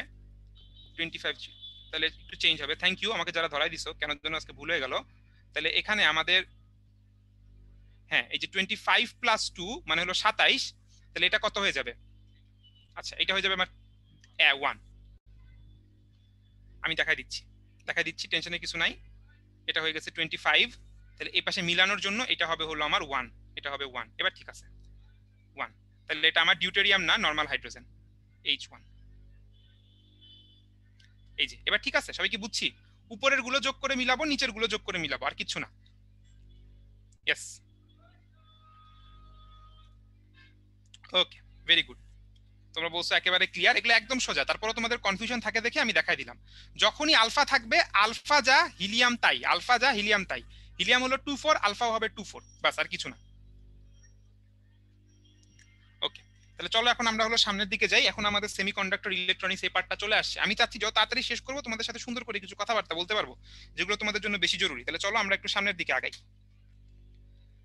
সেমিকন্ডাক্টর ও ইলেকট্রনিক্স, সেমিকন্ডাক্টর ইলেকট্রনিক্স আমরা শুরু করব। প্রথমে আমাদেরকে দেখতে হবে পি টাইপ আর N type অর্ধপরিবাহী। P type N type অর্ধপরিবাহী, অর্ধপরিবাহী material হলো আমার সিলিকন, আর আমরা এর মধ্যে ডোপিং করি। ডোপিং করা মানে খাদ মিশানো, ইমপিউরিটিজ মিশানো, ঠিক আছে, খাদ মিশানো। তাহলে আমরা কি করব, সিলিকনের মধ্যে খাদ মিশাবো। খাদ কি, এই যে দেখো, একবার মিশাইছে বোরন, একবার মিশাইছে বোরন, একবার মিশাইছে হলো আমার ফসফরাস। বোরনের মধ্যে দেখো, বোরনের মধ্যে কিন্তু আমার ইলেকট্রন থাকে একটা কম। বোরনের মধ্যে আমার ইলেকট্রন থাকে একটা কম, মানে সিলিকনের বাইরের শেলে ইলেকট্রন 4টা, বোরনের বাইরের শেলে ইলেকট্রন 3টা। তাহলে দেখো এই মাঝখানে কিন্তু একটা ইলেকট্রন মিসিং। এই যে ইলেকট্রন মিস হয়ে গেল, এটাকে আমরা বলি একটা হোল। এই যে ইলেকট্রন মিস হয়ে গেল, এটাকে আমরা বলি কি, এটাকে আমরা বলি হোল। আমি এখানে এখানে দেখা যাচ্ছে না মনে হয়, এটাকে আমরা বলবো হলো হোল। ইলেকট্রন মিসিং, এটা হলো হোল, ঠিক আছে। তো যেখানে আমার হোল তৈরি হবে সেটাকে আমরা বলি কি, সেটাকে আমরা বলি পি টাইপ। এগুলো তোমরা জানো, আমি ছোট্ট করে একটু রিভিউ করে দিচ্ছি। যখন আমরা এই সিলিকনের মধ্যে ফসফরাস মিশাবো, ফসফরাসের ইলেকট্রন সংখ্যা হলো 5টা। এখানে একটা এক্সট্রা ইলেকট্রন পাওয়া গেছে, এখানে একটা এক্সট্রা ইলেকট্রন পাওয়া গেছে। এই এক্সট্রা ইলেকট্রন যে পাওয়া গেছে, এই এক্সট্রা ইলেকট্রনটা আমার এখানে চার্জ পরিবহন করবে, এটাকে আমরা বলবো হলো এন টাইপ। এটা হলো এন টাইপ। এখন একটা জিনিস খেয়াল করো, পি টাইপ এবং এন টাইপ দুইটারই কিন্তু চার্জ নাই। পুরা ম্যাটেরিয়াল কিন্তু দুইটাই চার্জ নিউট্রাল। পি টাইপ কিন্তু পজিটিভ চার্জে চার্জিত না, এন টাইপও কিন্তু নেগেটিভ চার্জে চার্জিত নয়। কারণ দেখো এখানে বোরনের মধ্যে একটা ইলেকট্রন নাই, ঠিক আছে, ভালো কথা, কিন্তু ইলেকট্রন তো থাকার কথাও ছিল না, বোরনের মধ্যে তো আগে থেকেই 3টা। আবার এখানে একটা ইলেকট্রন বেশি, কিন্তু সেই ইলেকট্রনের জন্য করেসপন্ডিং একটা কিন্তু প্রোটন ফসফরাসের ভিতরে আছে। তো মনে রাখবা যে আমাদের এরা কিন্তু চার্জ নিউট্রন, এরা কিন্তু আমার চার্জ নিউট্রাল, এদের কিন্তু কোনো চার্জ থাকে না। পি টাইপ এন টাইপের কোনো চার্জ থাকে না। এখন এই পি টাইপ আর এন টাইপ দিয়ে আমাদের কাজটা কি, পি টাইপের ভিতরে থাকবে হোল, আর এন টাইপের ভিতরে থাকবে হলো ইলেকট্রন। এই পি টাইপ আর এন টাইপ এদেরকে আমরা যখন জোড়া লাগাই দেই, জোড়া লাগাই দেই, এই জোড়া লাগাই দিলে আমরা যে জিনিসটা পাই তাকে আমরা বলি P N junction diode. Diode, die মানে 2, সেখান থেকে আসে ডায়োড, পি আর এন দুইটা মিলে হয়ে যায় ডায়োড। এখন একটু দেখো সবাই, খেয়াল করো কথাটা, এগুলো তোমাদের বইয়ের কথা, যদিও আমাদের এগুলো নিয়ে কথা বলার কথা না, থিওরি নিয়ে কথা বলার কথা না, তারপরে ছোট্ট করে একটু বলে দিব। এই পাশে ইলেকট্রন আছে, এই পাশে হোল আছে। ইলেকট্রনগুলা হোলের কাছে যাইতে চায়, ইলেকট্রনগুলা হোলের কাছে যাইতে চায়। এখন যখন এই পাশ থেকে ইলেকট্রন হোলের কাছে চলে যাবে, তাহলে এখানে কিন্তু এক্সট্রা মাইনাস চার্জ তৈরি হবে। আমাদের দেখো পি টাইপের ভিতরে এক্সট্রা মাইনাস চার্জ তৈরি হয়েছে। আর ডান পাশ থেকে যখন ইলেকট্রন সরে গেল, ইলেকট্রনের অভাব তৈরি হইলে সেখানে কি হবে, ইলেকট্রন সরে গেল, তাহলে এখানে আমার প্রোটনের সংখ্যা বেশি হয়ে গেছে, ফলে এখানে কিন্তু আমার পজিটিভ চার্জ জমা হবে। তো একটা জিনিস খেয়াল করো, যখন আমার একটা জাংশন তৈরি হয় বা একটা ডায়োড তৈরি হয়, পি টাইপের মধ্যে থাকে নেগেটিভ চার্জ, আর এন টাইপের মধ্যে কিন্তু পজিটিভ চার্জ থাকে। কথাটা উল্টা উল্টা, কিন্তু একটু খেয়াল করো, আমার সবগুলা কথা এখন খেয়াল করো, সবগুলো অবজেক্টিভে আসবে। এখন তুমি একটু দেখো, মাঝখানে এরকম একটা চার্জের লেয়ার তৈরি হলো, মাঝখানে চার্জের লেয়ার তৈরি হলো, একে আমরা বলি হলো ডিপ্লেশন লেয়ার। একে আমরা কি বলি, ডিপ্লেশন লেয়ার। এই ডিপ্লেশন লেয়ারটা আসলে চার্জের প্রবাহকে বাধা দেয়। এইখানে এখন যদি কোনো চার্জ প্রবাহিত হইতে চায়, এই ডিপ্লেশন লেয়ারের কারণে কিন্তু একটা বাধা পায়। এটাকে আমরা কি বলি, এটাকে আমরা বলি হলো পটেনশিয়াল ব্যারিয়ার বা বিভব বাধা, ঠিক আছে, বা বিভব প্রাচীর। যে এখানে আমার একটা প্রাচীর তৈরি হয়েছে, চার্জগুলো জমা হয়ে হয়ে একটা প্রাচীর তৈরি হয়েছে, যাকে আমার ভেদ করতে কি হয়, একটা শক্তি খরচ করতে হয়, ভেদ করতে একটা শক্তি খরচ করতে হয়, ঠিক আছে। আচ্ছা, পরেরটায় চলে যাই। এখন দেখি, এখন আমরা দেখব বায়াসিং। আমরা দেখব বায়াসিং। বায়াসিং ব্যাপারটা কি, দেখো আমরা যদি তোমাকে একটু, এখানে আমি তোমাকে যদি বোঝানোর চেষ্টা করি যে আমাদের এখানে ডান পাশটা হলো পি টাইপ, এটা হলো আমাদের পি টাইপ, আর বাম পাশটা হলো এন টাইপ। যখন তুমি পি টাইপের সাথে পজিটিভ আর এন টাইপের সাথে যখন তুমি নেগেটিভ সংযোগ দিবা, তখন তাকে আমরা বলি সম্মুখ ঝোঁক বা ফরওয়ার্ড বায়াস। আমি আবার বলতেছি, তুমি যদি পি টাইপের সাথে পজিটিভ আর এন টাইপের সাথে যদি নেগেটিভ সংযোগ দাও তাহলে তাকে বলবো ফরওয়ার্ড বায়াস। আর যদি উল্টা করে সংযোগ দাও, যে পি এর সাথে তুমি দিলা মাইনাস আর এন এর সাথে তুমি দিলা প্লাস, তাইলে এটাকে আমরা বলবো রিভার্স বায়াস। ফরওয়ার্ড বায়াসে বিদ্যুৎ প্রবাহিত হয়, রিভার্স বায়াসে কখনো বিদ্যুৎ প্রবাহিত হয় না। ফরওয়ার্ড বায়াসে বিদ্যুৎ প্রবাহিত হয়, রিভার্স বায়াসে বিদ্যুৎ প্রবাহিত হয় না। কেন ফরওয়ার্ড বায়াসে বিদ্যুৎ প্রবাহিত হয়? ফরওয়ার্ড বায়াস যখন আমরা দেই তখন হলো আমাদের যে প্রবাহটা তৈরি হয়, মানে আমাদের যে এখানে যে শক্তিটা পাওয়া যায় সেটা হলো ডিপ্লেশন লেয়ার বা বিভব প্রাচীরটাকে ডিঙাইতে সাহায্য করে, ঠিক আছে? কিন্তু যখন আমাদের রিভার্স বায়াস আমরা দিব তখন এই যে দেখো এখানে যে ডিপ্লেশন লেয়ারটা, এই যে দেখো এখানে দেখানো আছে, এই ডিপ্লেশন লেয়ারটা আরো বড় হয়ে যায়, বাধাটা আরো বৃদ্ধি পেয়ে যায়, ঠিক আছে? ফলে সেখানে কিন্তু আমার এই ইলেকট্রন যাওয়া আসাটা বন্ধ হয়ে যায়। তাহলে ফরওয়ার্ড বায়াসে দিলে বিদ্যুৎ প্রবাহিত হবে এবং নেগেটিভ বায়াসে দিলে কিন্তু বিদ্যুৎ প্রবাহিত হবে না। এইটুকু কথা আমরা শুধু মনে রাখবো, ঠিক আছে? এর বেশি দরকার নাই, খুব বেশি চিন্তা করার দরকার নাই, তাহলে আমাদের অ্যাডমিশন টেস্টের মূল লক্ষ্য থেকে আমরা ব্যাহত হয়ে যাব, ঠিক আছে? কোথায় ফরওয়ার্ড বায়াস কোথায় রিভার্স বায়াস আমি একটু করে বলে দিব, টেনশন কিছু করো না। দেখো আমি একটা পেজ নিয়ে তোমাদেরকে দেখাই। আমরা একটা ডায়োডকে দেখাই কিভাবে, দেখো একটু ভাই আর একটু খেয়াল করবে আমার কথাটা। আমরা একটা ডায়োডকে দেখাই হলো এই যে এইভাবে, এরকম একটা ত্রিভুজ, মানে একটা তীর চিহ্নর মতো করে আমরা একটা ডায়োডকে দেখাই, ঠিক আছে? এরকম তীর চিহ্নর মতো করে আমরা একটা ডায়োডকে দেখাই। এই পাশটা হলো আমাদের পি, আমাদের বাম পাশটা হলো আমাদের পি, আর ডান পাশটা হলো আমাদের এন। তাইলে তুমি যদি, আমি এটাকে কপি করে নিব, দেখো তাহলে একটু আমার সাথে সাথে তোমরা রেসপন্ড করো প্লিজ, তাহলে আমি বুঝতে পারবো তোমরা আসলে এই জিনিসগুলো বুঝতেছো কিনা। আমি এই পাশে দিব প্লাস ভোল্টেজ আর এই পাশে দিব মাইনাস ভোল্টেজ, তাহলে কি তোমরা বলবা যে কারেন্ট প্রবাহিত হবে না কি হবে না? কারেন্ট প্রবাহিত হবে না কি হবে না? হবে। পি এর সাথে পি আর মাইনাস সাথে মাইনাস। তাহলে দেখো যখন আমরা তীরের দিকে কারেন্ট প্রবাহিত করতে চাই তখন কিন্তু কারেন্ট প্রবাহিত হয়, তীরের দিকে কারেন্ট প্রবাহিত করতে গেলে কারেন্ট প্রবাহ ঘটে। আমি যদি উল্টা করে কানেকশন দেই, এই পাশে দেই প্লাস আর এই পাশে দেই মাইনাস, তার মানে আমি কারেন্ট কোন দিকে প্রবাহিত করতে চাচ্ছি? কারেন্ট তো প্রবাহিত হয় প্লাস থেকে মাইনাসের দিকে, প্লাস থেকে মাইনাসের দিকে। এবার কি তোমরা বলতে পারবা যে এইবার আমার বিদ্যুৎ প্রবাহিত হবে নাকি হবে না? এবার আমার কিন্তু বিদ্যুৎ প্রবাহিত হবে না। ভেরি গুড, এইটুকু বুঝলেই আমাদের হবে। আচ্ছা, আরো একটা কথা আমাদেরকে বুঝতে হবে, সেটা হলো যে দেখো আমরা বলছি উপরেরটায় বিদ্যুৎ প্রবাহিত হয় আর নিচেরটায় হলো বিদ্যুৎ প্রবাহিত হয় না। উপরেরটায় বিদ্যুৎ প্রবাহিত হয়, নিচেরটায় বিদ্যুৎ প্রবাহিত হয় না। এখন উপরেরটায় বিদ্যুৎ প্রবাহিত হয় ভালো কথা, কিন্তু এই বিদ্যুৎ প্রবাহের জন্য আমাকে একটা বাধা অতিক্রম করতে হয়। কোন বাধা অতিক্রম করতে হয়? এই যে আমরা বলছি যে এখানে যে একটা ডিপ্লেশন লেয়ার তৈরি হয়, এখানে যে একটা ডিপ্লেশন স্তর তৈরি হয়, ডিপ্লেশন লেয়ার যে তৈরি হয়, বিভব প্রাচীর যে তৈরি হয়, এই বিভব প্রাচীরটা অতিক্রম করার জন্য আমার কিন্তু একটা শক্তি খরচ করতে হয়। তাই ফরওয়ার্ড বায়াসে কারেন্ট প্রবাহিত হয়, এটা আমার ফরওয়ার্ড বায়াস, এখানে আমার কারেন্ট প্রবাহিত হবে, কিন্তু এই ফরওয়ার্ড বায়াসে কারেন্ট প্রবাহের সময় আমার এইখানে একটা বিভবের পতন ঘটবে, এখানে একটা বিভবের পতন ঘটবে, ঠিক আছে? একটা বিভবের পতন ঘটবে। এই বিভবের পতন সিলিকন দিয়ে যদি আমার এই ট্রানজিস্টরটা বা আমার sorry transistor is not a transistor, এই ডায়োডটা তৈরি হয়, তাহলে এই সিলিকনের জন্য আমার এই বিভব পতনটা হয় 0.7 ভোল্ট, ওই ডিপ্লেশন লেয়ারটাকে অতিক্রম করার জন্য। আর যদি জার্মেনিয়াম এটা দিয়ে যদি আমার হয় তাহলে আমার এটা হয় হলো আমার 0.3 ভোল্ট, 0.3 ভোল্ট, ঠিক আছে? 0.3 ভোল্ট, এইটা কথা আমরা একটু মাথায় রাখবো, এটা দিয়ে আমরা একটু অঙ্ক করব, ঠিক আছে? আমাদের এই পটেনশিয়াল ব্যারিয়ার বা বিভব প্রাচীর ভেদ করার জন্য এতটুকু শক্তি কিন্তু আমাদের কাজে লাগে। এটাকে আমরা ভিটি বলতে পারি, ভিটি থ্রেশহোল্ড ভোল্টেজ বলে অনেক সময়। আচ্ছা, আমরা একটু পরে বুঝাই দিব, টেনশন করো না, বুঝাই দিব, এটা মাথায় রাখো। এখন আমরা দেখব আইভি লেখচিত্রটা আমরা দেখব। আচ্ছা, আইভি লেখচিত্রটা একটু দেখব, খুব বেশি সময় নিব তা না। এই যে V into I.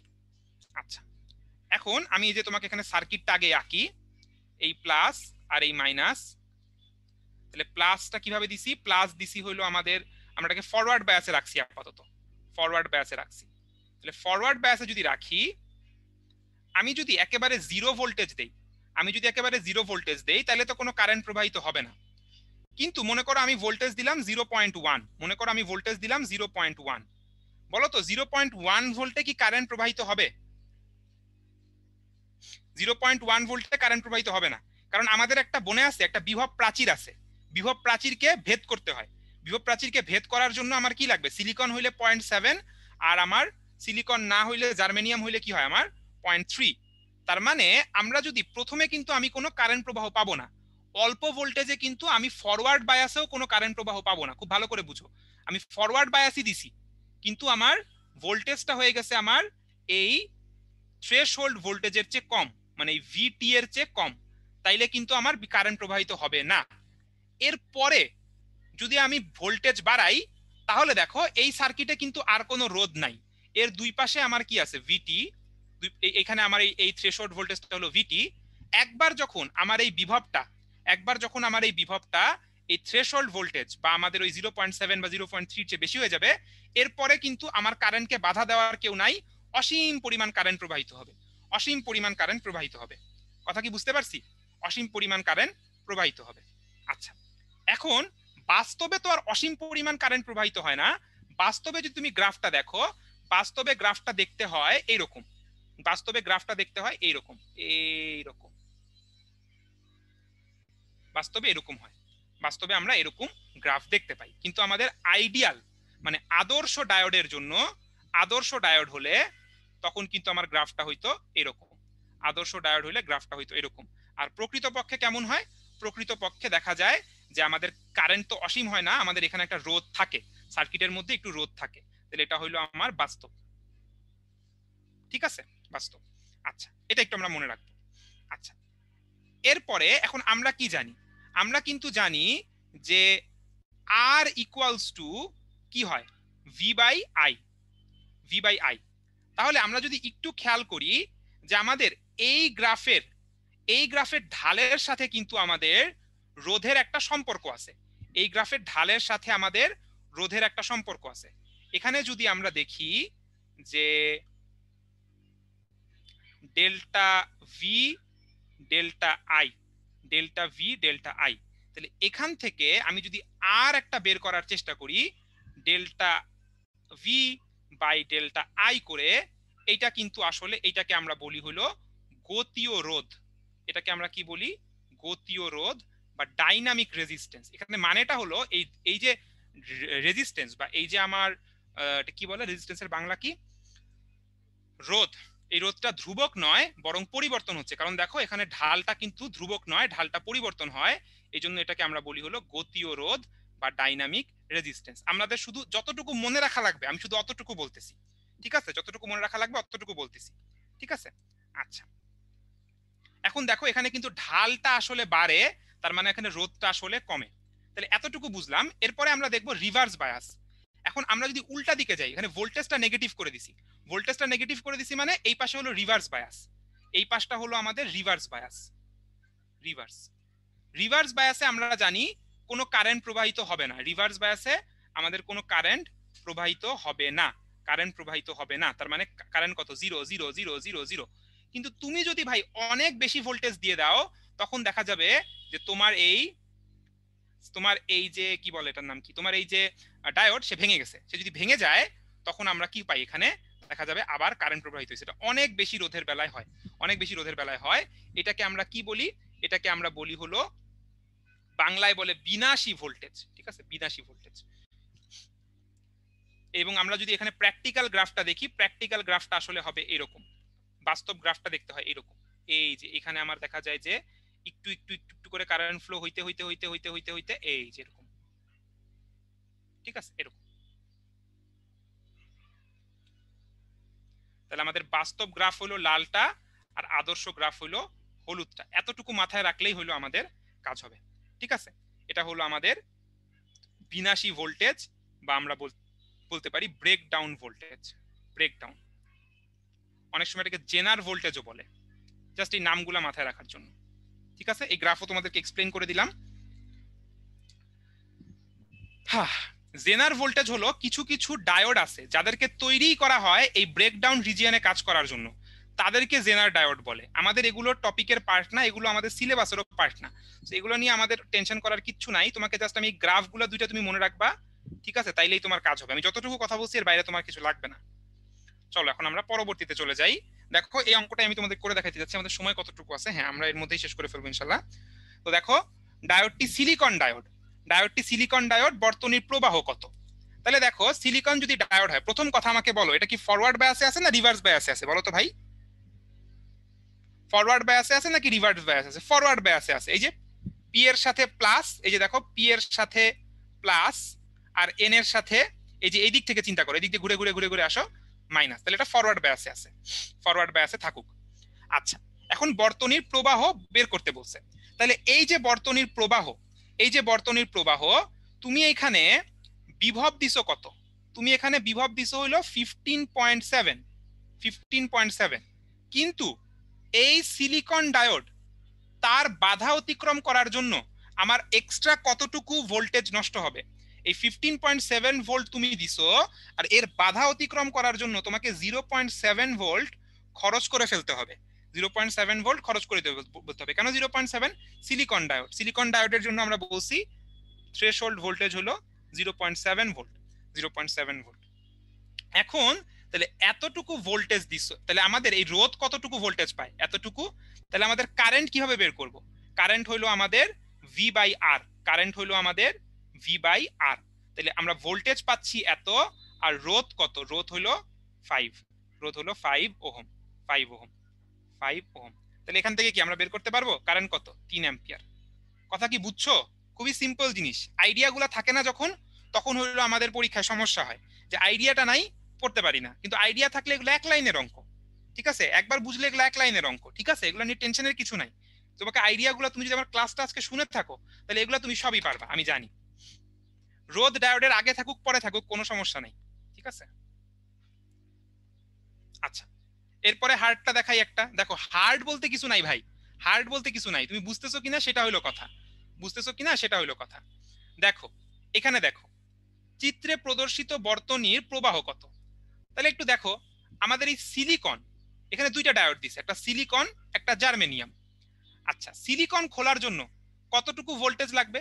0.7 volt. R germanium খোলার জন্য কতটুকু ভোল্টেজ লাগবে? 0.3 ভোল্ট। এখন একটা জিনিস তুমি চিন্তা করো, তুমি এখানে দিছো 15 ভোল্ট, এই পাশে তুমি দিছো 15 ভোল্ট। তুমি যখন 15 ভোল্ট দিছো, সবচেয়ে আগে কে খুলবে?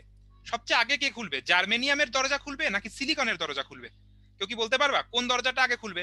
জার্মেনিয়ামের দরজা খুলবে। কথাটা খুব ভালো করে বুঝো, এইটাই কনসেপ্ট। জার্মেনিয়াম খুলবে। সিলিকন কিন্তু খোলার সময় পাবে না, কারণ জার্মেনিয়াম খোলার পরে সেখান থেকে সুন্দর মতো কারেন্ট ফ্লো হচ্ছে, সুন্দর মতো কারেন্ট ফ্লো হচ্ছে। সিলিকন কিন্তু খোলার সময় পাবে না, ফলে আমাদের সিলিকনটা হয়ে যাবে বাদ, সিলিকনটা হয়ে যাবে বাদ। কেমন? তাহলে দেখো কি হয়ে যাবে, সিলিকনের রাস্তাটা বাদ হয়ে গেছে, মানে এখানে সিলিকনের রাস্তা খোলে নাই, এটা ওপেন, এটা ওপেন সার্কিটের মতো কাজ করতেছে। আর জার্মেনিয়ামের রাস্তা খুলে গেছে, এটা কাজ করতেছে হলো আমার বদ্ধ বর্তনীর মতো। তাহলে এখানে আমি কত দিছি? এই পাশে হইলো 0 ভোল্ট, এই পাশে হইলো আমার 15 ভোল্ট, 15 ভোল্ট, আর এখানে আমার হলো 3 কিলো ওহম, 3 কিলো ওহম। কিন্তু এই যে জার্মেনিয়ামকে আমি যে ক্রস করে যাব, এই জার্মেনিয়ামকে ক্রস করতে আমার কতটুকু ভোল্টেজ লাগবে? এই জার্মেনিয়ামকে ক্রস করে যাওয়ার জন্য আমার কিন্তু 0.3 ভোল্ট নষ্ট করতে হবে। তাহলে আবার যদি আমি কারেন্টটা বের করতে যাই, আমার পুরো সার্কিটে ভোল্টেজ কত? 15 মাইনাস 0 মানে কি 15, মোট আছে 15। তাহলে আমার এখানে 15 ভোল্ট দিচ্ছিলা, কিন্তু জার্মেনিয়াম কত খাবে? জার্মেনিয়াম খেয়ে ফেলবে 0.3। আর রোধ কত? রোধ হলো 3 কিলো, 3 ইন্টু 1000, 3 কিলো ওহম।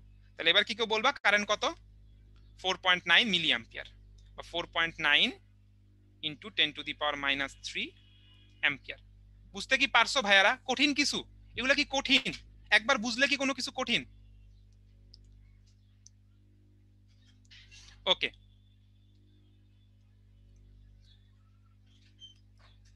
এই যে এখন আবার জিজ্ঞেস করতেছো সিলিকন কেন খুললো না। এই যে দেখো ভাই, একটা কথা বুঝো, সিলিকনও যদি খুলে যায়, একটা বুঝো, এই পাশে ভোল্টেজ হলো 15, জার্মেনিয়াম খোলার পরে এখানে ভোল্টেজ কত বলো তো? 15 ভোল্ট, এখানে হলো আমার 0.3। তাহলে জার্মেনিয়াম যখন খুললো, এই পাশে ভোল্টেজ কত? 15 মাইনাস 0.3 মানে কত? 14.7, 14.7। এখন তুমি একটা জিনিস দেখো তো, এই সিলিকনের দুই মাথায় ভোল্টেজটা কত হয়েছে এখন? জার্মেনিয়াম একবার খোলার পরে আমার এই পাশের ভোল্টেজ কিন্তু 14.7 হয়ে গেছে, বাম পাশে ছিল 15, এই পাশে 14.7। তাহলে সিলিকনের দুই মাথায় ভোল্টেজ কি 0.7 আছে? ও কিন্তু জীবনে খুলবে না, ও কিন্তু জীবনে খুলবে না। কথা কি বুঝছো? দুইটাই যদি জার্মেনিয়াম হইতো তাহলে কি হইতো? দুইটাই যদি জার্মেনিয়াম হইতো তারপরেও আমার অ্যান্সার সেম হইতো, তারপরেও আমার অ্যান্সার সেম হইতো। আচ্ছা, আমি তোমাদের কাছে, তোমাদের যেহেতু কনফিউশন লাগতেছে বা তোমাদের যেহেতু এগুলা বুঝতে অসুবিধা হয়, আমি আরেকটু বুঝাই, আরেকটু বুঝাই। নাও, তোমরা যেটা চাও সেটাই তো আমি করব। দেখো ভাই, তোমরা বলছো দুইটাই জার্মেনিয়াম হইলে কি হইতো, আসো দেখাই। এটাও জার্মেনিয়াম, এইটাও জার্মেনিয়াম। এখন এই হলো আমি রোধ লাগাইলাম, আর এই হইলো আমার জিরো। ঠিক আছে, দুইটাই যদি জার্মেনিয়াম হয় আমার কিন্তু খুলবে দুইটাই, এই পাশেও দুইটাই খুলবে। ঠিক আছে, দুইটাই খুলবে। তাহলে দুইটাই যদি খুলে, দেখো বিভব কিন্তু পথের উপরে নির্ভর করে না। আমি যে এখানে বিভবটা তোমাকে দেখাচ্ছি এটা কিন্তু পথের উপরে নির্ভরশীল না। আমি এখানে দিছি 15, তাহলে আমি এই পথ দিয়ে যাই, তাতেও আমার এখানে খরচ হবে কত? 0.3। আমি যদি উল্টা পথ দিয়েও যাই তাও আমার এখানে খরচ, রাস্তার মধ্যে খরচ হবে কত? 0.3। এই দুটো প্যারালালে আছে, তাই না? তাহলে প্যারালালে থাকলে কি হয়? ওদের ভোল্টেজ সমান হয়। তার মানে এখানে 15, আর যে দিক দিয়ে আমি যাই না কেন এই পাশের ভোল্টেজ কত হবে? 14.7। আমি উপরেরটা দিয়ে যাই আর নিচেরটা দিয়ে যাই, এই পাশের ভোল্টেজ হবে 14.7। তাইলে আমাদের এই যে রোধ আর, তার দুই পাশের ভোল্টেজ কত? এই পাশে 14.7 আর এই পাশে হলো 0। তাহলে এর মধ্যে যে আমার কারেন্টটা, আমার যে কারেন্টটা সেটা কিন্তু আমার 14.7 minus 0 divided by R, divided by আর। কথা কি বোঝা গেছে না সমস্যা আছে? কথা কি বোঝা গেছে না সমস্যা আছে? এখন আবার বলে সিরিজে থাকলে কি হবে? সিরিজে থাকলে দুইবার পতন হবে রে ভাই, একটু নিজে নিজে করো এখন। এই যে দেখো সিরিজে থাকলে কি হয় তাও দেখাই দিই। ও খোদা, তোমরা যে আমাদের কি করাবা? 0.3, 0.3, তাহলে কি হবে? সিরিজে থাকলে কি হবে? এখানে তুমি দিছো 15 ভোল্ট, এখানে তুমি দিছো 15 ভোল্ট। এই হলো আমার রেজিস্ট্যান্স, এই হলো আমার রেজিস্ট্যান্স, আর এই পাশে কত? 0। তাহলে এখানে তুমি যখন একবার 15টা এখানে যখন ক্রস করবা তাহলে কত হবে? 14.7, 0.3 নাই হয়ে গেছে। আরেকবার যখন একে ক্রস করতে যাবা তখন ভোল্টেজ কত পাইলা এই বিন্দুতে? এই বিন্দুতে ভোল্টেজ পাবা হলো 14.4, তাই তো? তাহলে আর এর দুই পাশে ভোল্টেজ কত, মানে আই কি হবে? আর এর দুই পাশের ভোল্টেজ মানে 14.4 মাইনাস 0, এটা হলো বিভব পার্থক্য ডিভাইডেড বাই আর। বুঝা গেছে? এই রেজিস্ট্যান্স আগে থাকুক পরে থাকুক সেটা দিয়ে কিছু আসা যায় না। আচ্ছা আচ্ছা, লাস্ট আরেকটা বলবো আমি, দেখি এটা কে উত্তর দিতে পারো। হ্যাঁ, লাস্ট আরেকটা বলবো, আগের পেজে যাই, আগের পেজে যাই, একটু আমাকে তোমরা বলবা একটু। হ্যাঁ, দেখি কে বলতে পারো। আমি করলাম কি, আমি করলাম কি এই উপরের সার্কিট, উপরের সার্কিট আমি করলাম কি দেখো, এই জার্মেনিয়ামকে উল্টা করে দিলাম, জার্মেনিয়ামকে দিলাম এমনে। এইবার কি কেউ আমাকে বলবা যে এইবার কি হবে? একেবারে প্রথম অঙ্কটা, প্রথম অঙ্কটাই সবকিছু ঠিক আছে, সবকিছু ঠিক আছে, খালি আমি জার্মেনিয়ামকে উল্টা করে দিছি, জার্মেনিয়ামকে উল্টা করে দিছি। এবার কি হবে কেউ বলতে পারবা? এবার কিন্তু সিলিকন খুলবে, জার্মেনিয়াম তো উল্টা করে রিভার্স বায়াস তো খুলবেই না। এবার কিন্তু জার্মেনিয়াম আর খুলবে না, এবার কে খুলবে? এবার খুলবে হলো সিলিকন, এবার খুলবে হলো সিলিকন। তার মানে কি এই যে 15 এখানে সিলিকনটা খুলবে, সিলিকনটা খুলবে, জার্মেনিয়াম রিভার্স বায়াস ও খুলবে না, রিভার্স বায়াস খুলবে না। ঠিক আছে, তাহলে এবার আমার বিভব পার্থক্য, এখানে বিভব কতটুকু যাবে? এখানে দিছো 15, 15 থেকে 0.7 কমে যাবে, 15 থেকে 0.7 কমে গেলে আমার এখানে আসবে হলো 14.3, 14.3, আর এই পাশে কত? 0। তাহলে এবার কি বুঝতে পারতেছো যে এবার আমার আই কিভাবে বের করব? এবার কিন্তু আমার হবে 14.3 divided by 3 kilo ohm 10 cube. আমি অনেকগুলা কেস বুঝাই দিছি, যত রকম হয় প্রায় সবই বুঝাই দিছি। ঠিক আছে, সো এই পর্যন্তই, এর চেয়ে বেশি তোমার লাগবে না। ঠিক আছে, এইটুকু বুঝলেই হবে। আর না বুঝে থাকলে আবার রেকর্ডেড ক্লাসে দেখবা, কোনো অসুবিধা নাই। আমরা ক্লাস শেষ করতে হবে, তোমাদের সাথে কথা বলতে হবে, আমাকে আরেকটা অঙ্ক করাইতে দাও, আরেকটা অঙ্ক করাইতে দাও। হ্যাঁ, আরেকটা অঙ্ক করাইতে দাও। আর যা কারো যদি অসুবিধা থাকে তাহলে অবশ্যই রেকর্ডেড ক্লাসে ঠান্ডা মাথায় দেখবে, অনেক সময় এটা একবারে বুঝলে বা একবারে দেখলে হয় না। হ্যাঁ, এটা আমি জানি। তো অসুবিধা থাকলে রেকর্ডেড ক্লাসে দেখবা। আমরা এখন একটু ট্রানজিস্টর নিয়ে কথা বলবো, ট্রানজিস্টর নিয়ে একটু কথা বলবো। হ্যাঁ, যতটুকু তোমার লাগবে অতটুকু শিখাবো, এর বেশি আমি তোমাকে শিখাবো না, কারণ তোমার দরকার পড়বে না। ট্রানজিস্টর আমরা হয় এনপিএন অথবা পিএনপি, এইভাবে হয়, এনপিএন অথবা পিএনপি, এই মনে করো এন, এই মনে করো পি, আর এই মনে করো এন। তো এটাকে আমরা আসলে সিম্বল দিয়ে দেখাই এভাবে, সিম্বল দিয়ে দেখাই এইভাবে, ঠিক আছে? এটাকে আমরা বলবো হলো বেস, এই নিচেরটা হলো আমার বেস। আচ্ছা, অনেক সময় এটা চারপাশে এরকম একটা বৃত্ত দিয়ে দেখায়, এরকম একটা বৃত্ত দিয়ে দেখায়। তো বৃত্ত আর আমি এখন আঁকতে পারতেছি না, আঁকছি এই জন্য। আচ্ছা, এটা হলো বেস, এটা হলো এমিটার, এটা হলো আমার কালেক্টর, ঠিক আছে? একটা বেস, একটা এমিটার, একটা কালেক্টর। কোনটা এমিটার এটা বুঝার জন্য এমিটারের মধ্যে একটা তীর চিহ্ন দেওয়া থাকে। এমিটার আর কালেক্টর বুঝার জন্য যেটা এমিটার বা যেটা নিঃসারক, বাংলায় বলে নিঃসারক, সংগ্রাহক আর পিঠ, এই ই হলো, লিখে দিই তোমরা তো আবার পরে আওলাই ফেলবা। ই হইলো আমার এমিটার, এটা হলো আমার কালেক্টর, এটা হলো বেস। এমিটার হলো আমাদের, এমিটার মানে ডাবল এম, ভুলে গেছি। এমিটার হলো আমার নিঃসারক, কালেক্টর কি? সংগ্রাহক, আর বেসের বাংলা হলো পিঠ। এগুলো দেখে ঘাবড়ায়ও না, জাস্ট বলে দিলাম, ঠিক আছে? যেটা আমার এমিটার সেটা দিয়ে হলো আমার কি হয়, সেটার দিকে তীর চিহ্ন দেওয়া থাকে। এমিটার দিয়ে যে কারেন্টটা যায় তাকে আমরা বলবো আইই। কালেক্টর দিয়ে যে কারেন্টটা ঢুকে সেটাকে আমরা বলবো আইসি। আর বেস দিয়ে যে কারেন্টটা ঢুকে তাকে আমরা বলবো আইবি।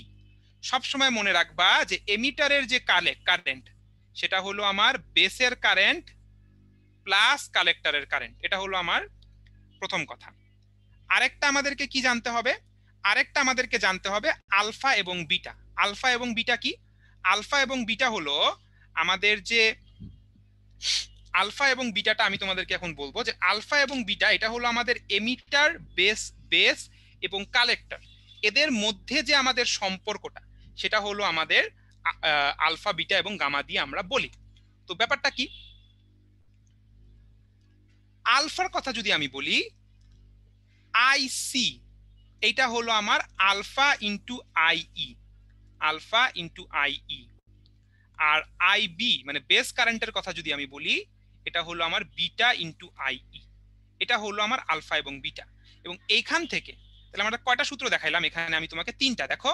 একটা হলো এমিটারের কারেন্ট, এটা হলো আমার বেস কারেন্ট প্লাস কালেক্টরের কারেন্ট, আর হলো দুইটা সম্পর্ক।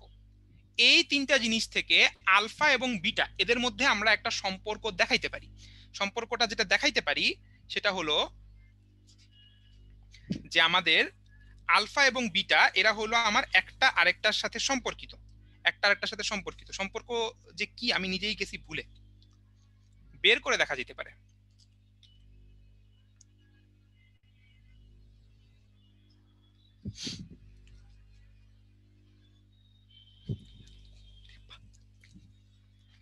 আচ্ছা, তো এখন আমাদের যে জিনিসটা এখানে করতে হবে, হ্যাঁ আমার মনে পড়ছে, এই আলফা হলো, আমি হলো হঠাৎ করে ক্ষুধা লাগছে, বুঝছো? ক্ষুধা লাগলে মাঝে মধ্যে ব্রেন কাজ করে না। এত সহজ একটা জিনিস এটা এখন মাথায় আসতেছিল না। এটা হলো আমাদের alpha equals to beta plus 1/বিটা। ও, তোমরা তোমাকে অনেকে বলে দিছো ভাই, ঠিক আছে। আচ্ছা, থ্যাংক ইউ। তাহলে এইটা আমাদেরকে মাথায় রাখতে হবে, ঠিক আছে, থ্যাংক ইউ। হ্যাঁ, এটা হলো আমাদের ট্রানজিস্টর। আচ্ছা, ট্রানজিস্টর এনপিএন না হয়ে পিএনপি হইলে কেমন হইতো? পিএনপি হলে কেমন হইতো এটা আমি তোমাকে একটু দেখাই দিচ্ছি। সূত্র সব সব সেম থাকবে, আমাদের স্ট্রাকচারের মধ্যে একটু চেঞ্জ হবে। পিএনপি, পিএনপি স্ট্রাকচারের মধ্যে কি চেঞ্জ হবে? এই যে দেখো, সূত্র কিন্তু সেম, সূত্রের মধ্যে কিন্তু কোনো চেঞ্জ নাই।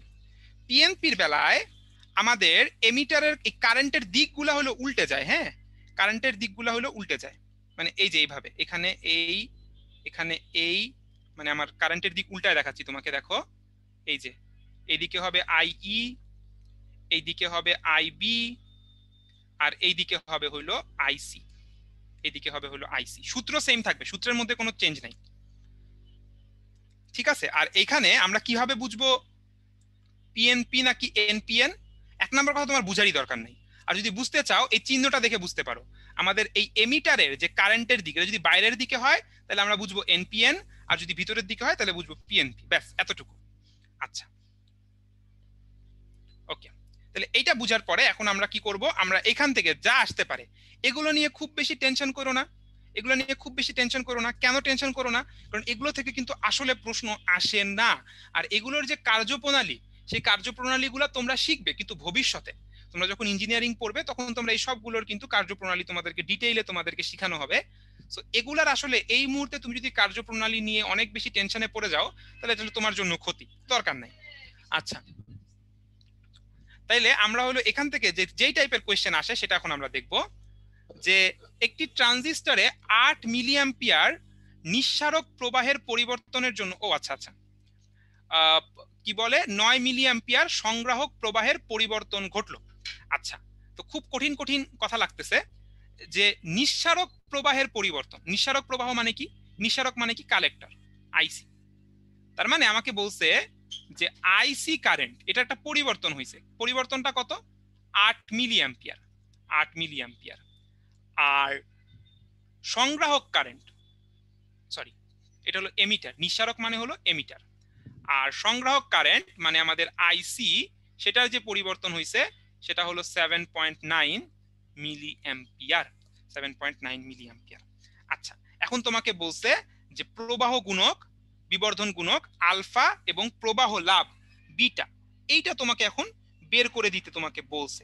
এটা তোমাকে বের করে দিতে বলছে। তাহলে আমরা কিভাবে করব? তাহলে আমরা একটু আগে আমি তোমাদেরকে একটা সূত্র শিখাইছি, দেখি তোমাদের মনে আছে কিনা।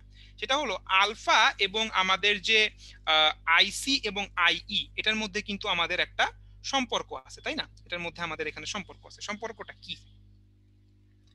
এই যে দেখো কি ছিল, আইসি equals to alpha into আইই। IC equals to alpha into আইই। IC equals to alpha into আইই। কিন্তু আমাকে বলছে পরিবর্তন। তাহলে আমি যদি পরিবর্তন চিন্তা করি, delta IC equals to alpha তো কনস্ট্যান্ট, আলফার তো আর পরিবর্তন হয় না, তাহলে পরিবর্তন হবে কার? ডেল্টা আইই। তাহলে এখান থেকে কি আমরা আলফার মান বের করতে পারবো? আলফা কি হবে? Delta IC by delta আইই। Delta আইই। তাহলে আলফার মান আমরা কত পাবো? মান বসাই দেই। আলফার মান আমরা এখান থেকে পাচ্ছি 7.9 ডিভাইডেড বাই 8। আমাদের একের চেয়ে একটু কম আসে। আলফার মানটা আমার 0.99 0.98 এরকম আসে, এখানে আমরা পাই 0.9875। আচ্ছা, এখন আমরা বিটা বের করতে পারবো। বিটা আমরা কিভাবে বের করতে পারি? এই যে আমি তোমাদেরকে একটু আগে দেখাইছি যে alpha equals to beta plus 1 by beta. একইভাবে না এটাও দেখানো যাইতো যে বিটা ইকুয়ালস টু তোমাকে দেখানো যাইতো যে আমাদের এখানে বিটা ইকুয়ালস টু দেখানো যেত কি alpha divided by 1 minus alpha, এভাবে দেখানো যেত। তাহলে আমরা এখানে কি দরকার? আমার এখন দরকার বিটা। তাহলে বিটা আমি কিভাবে বের করব?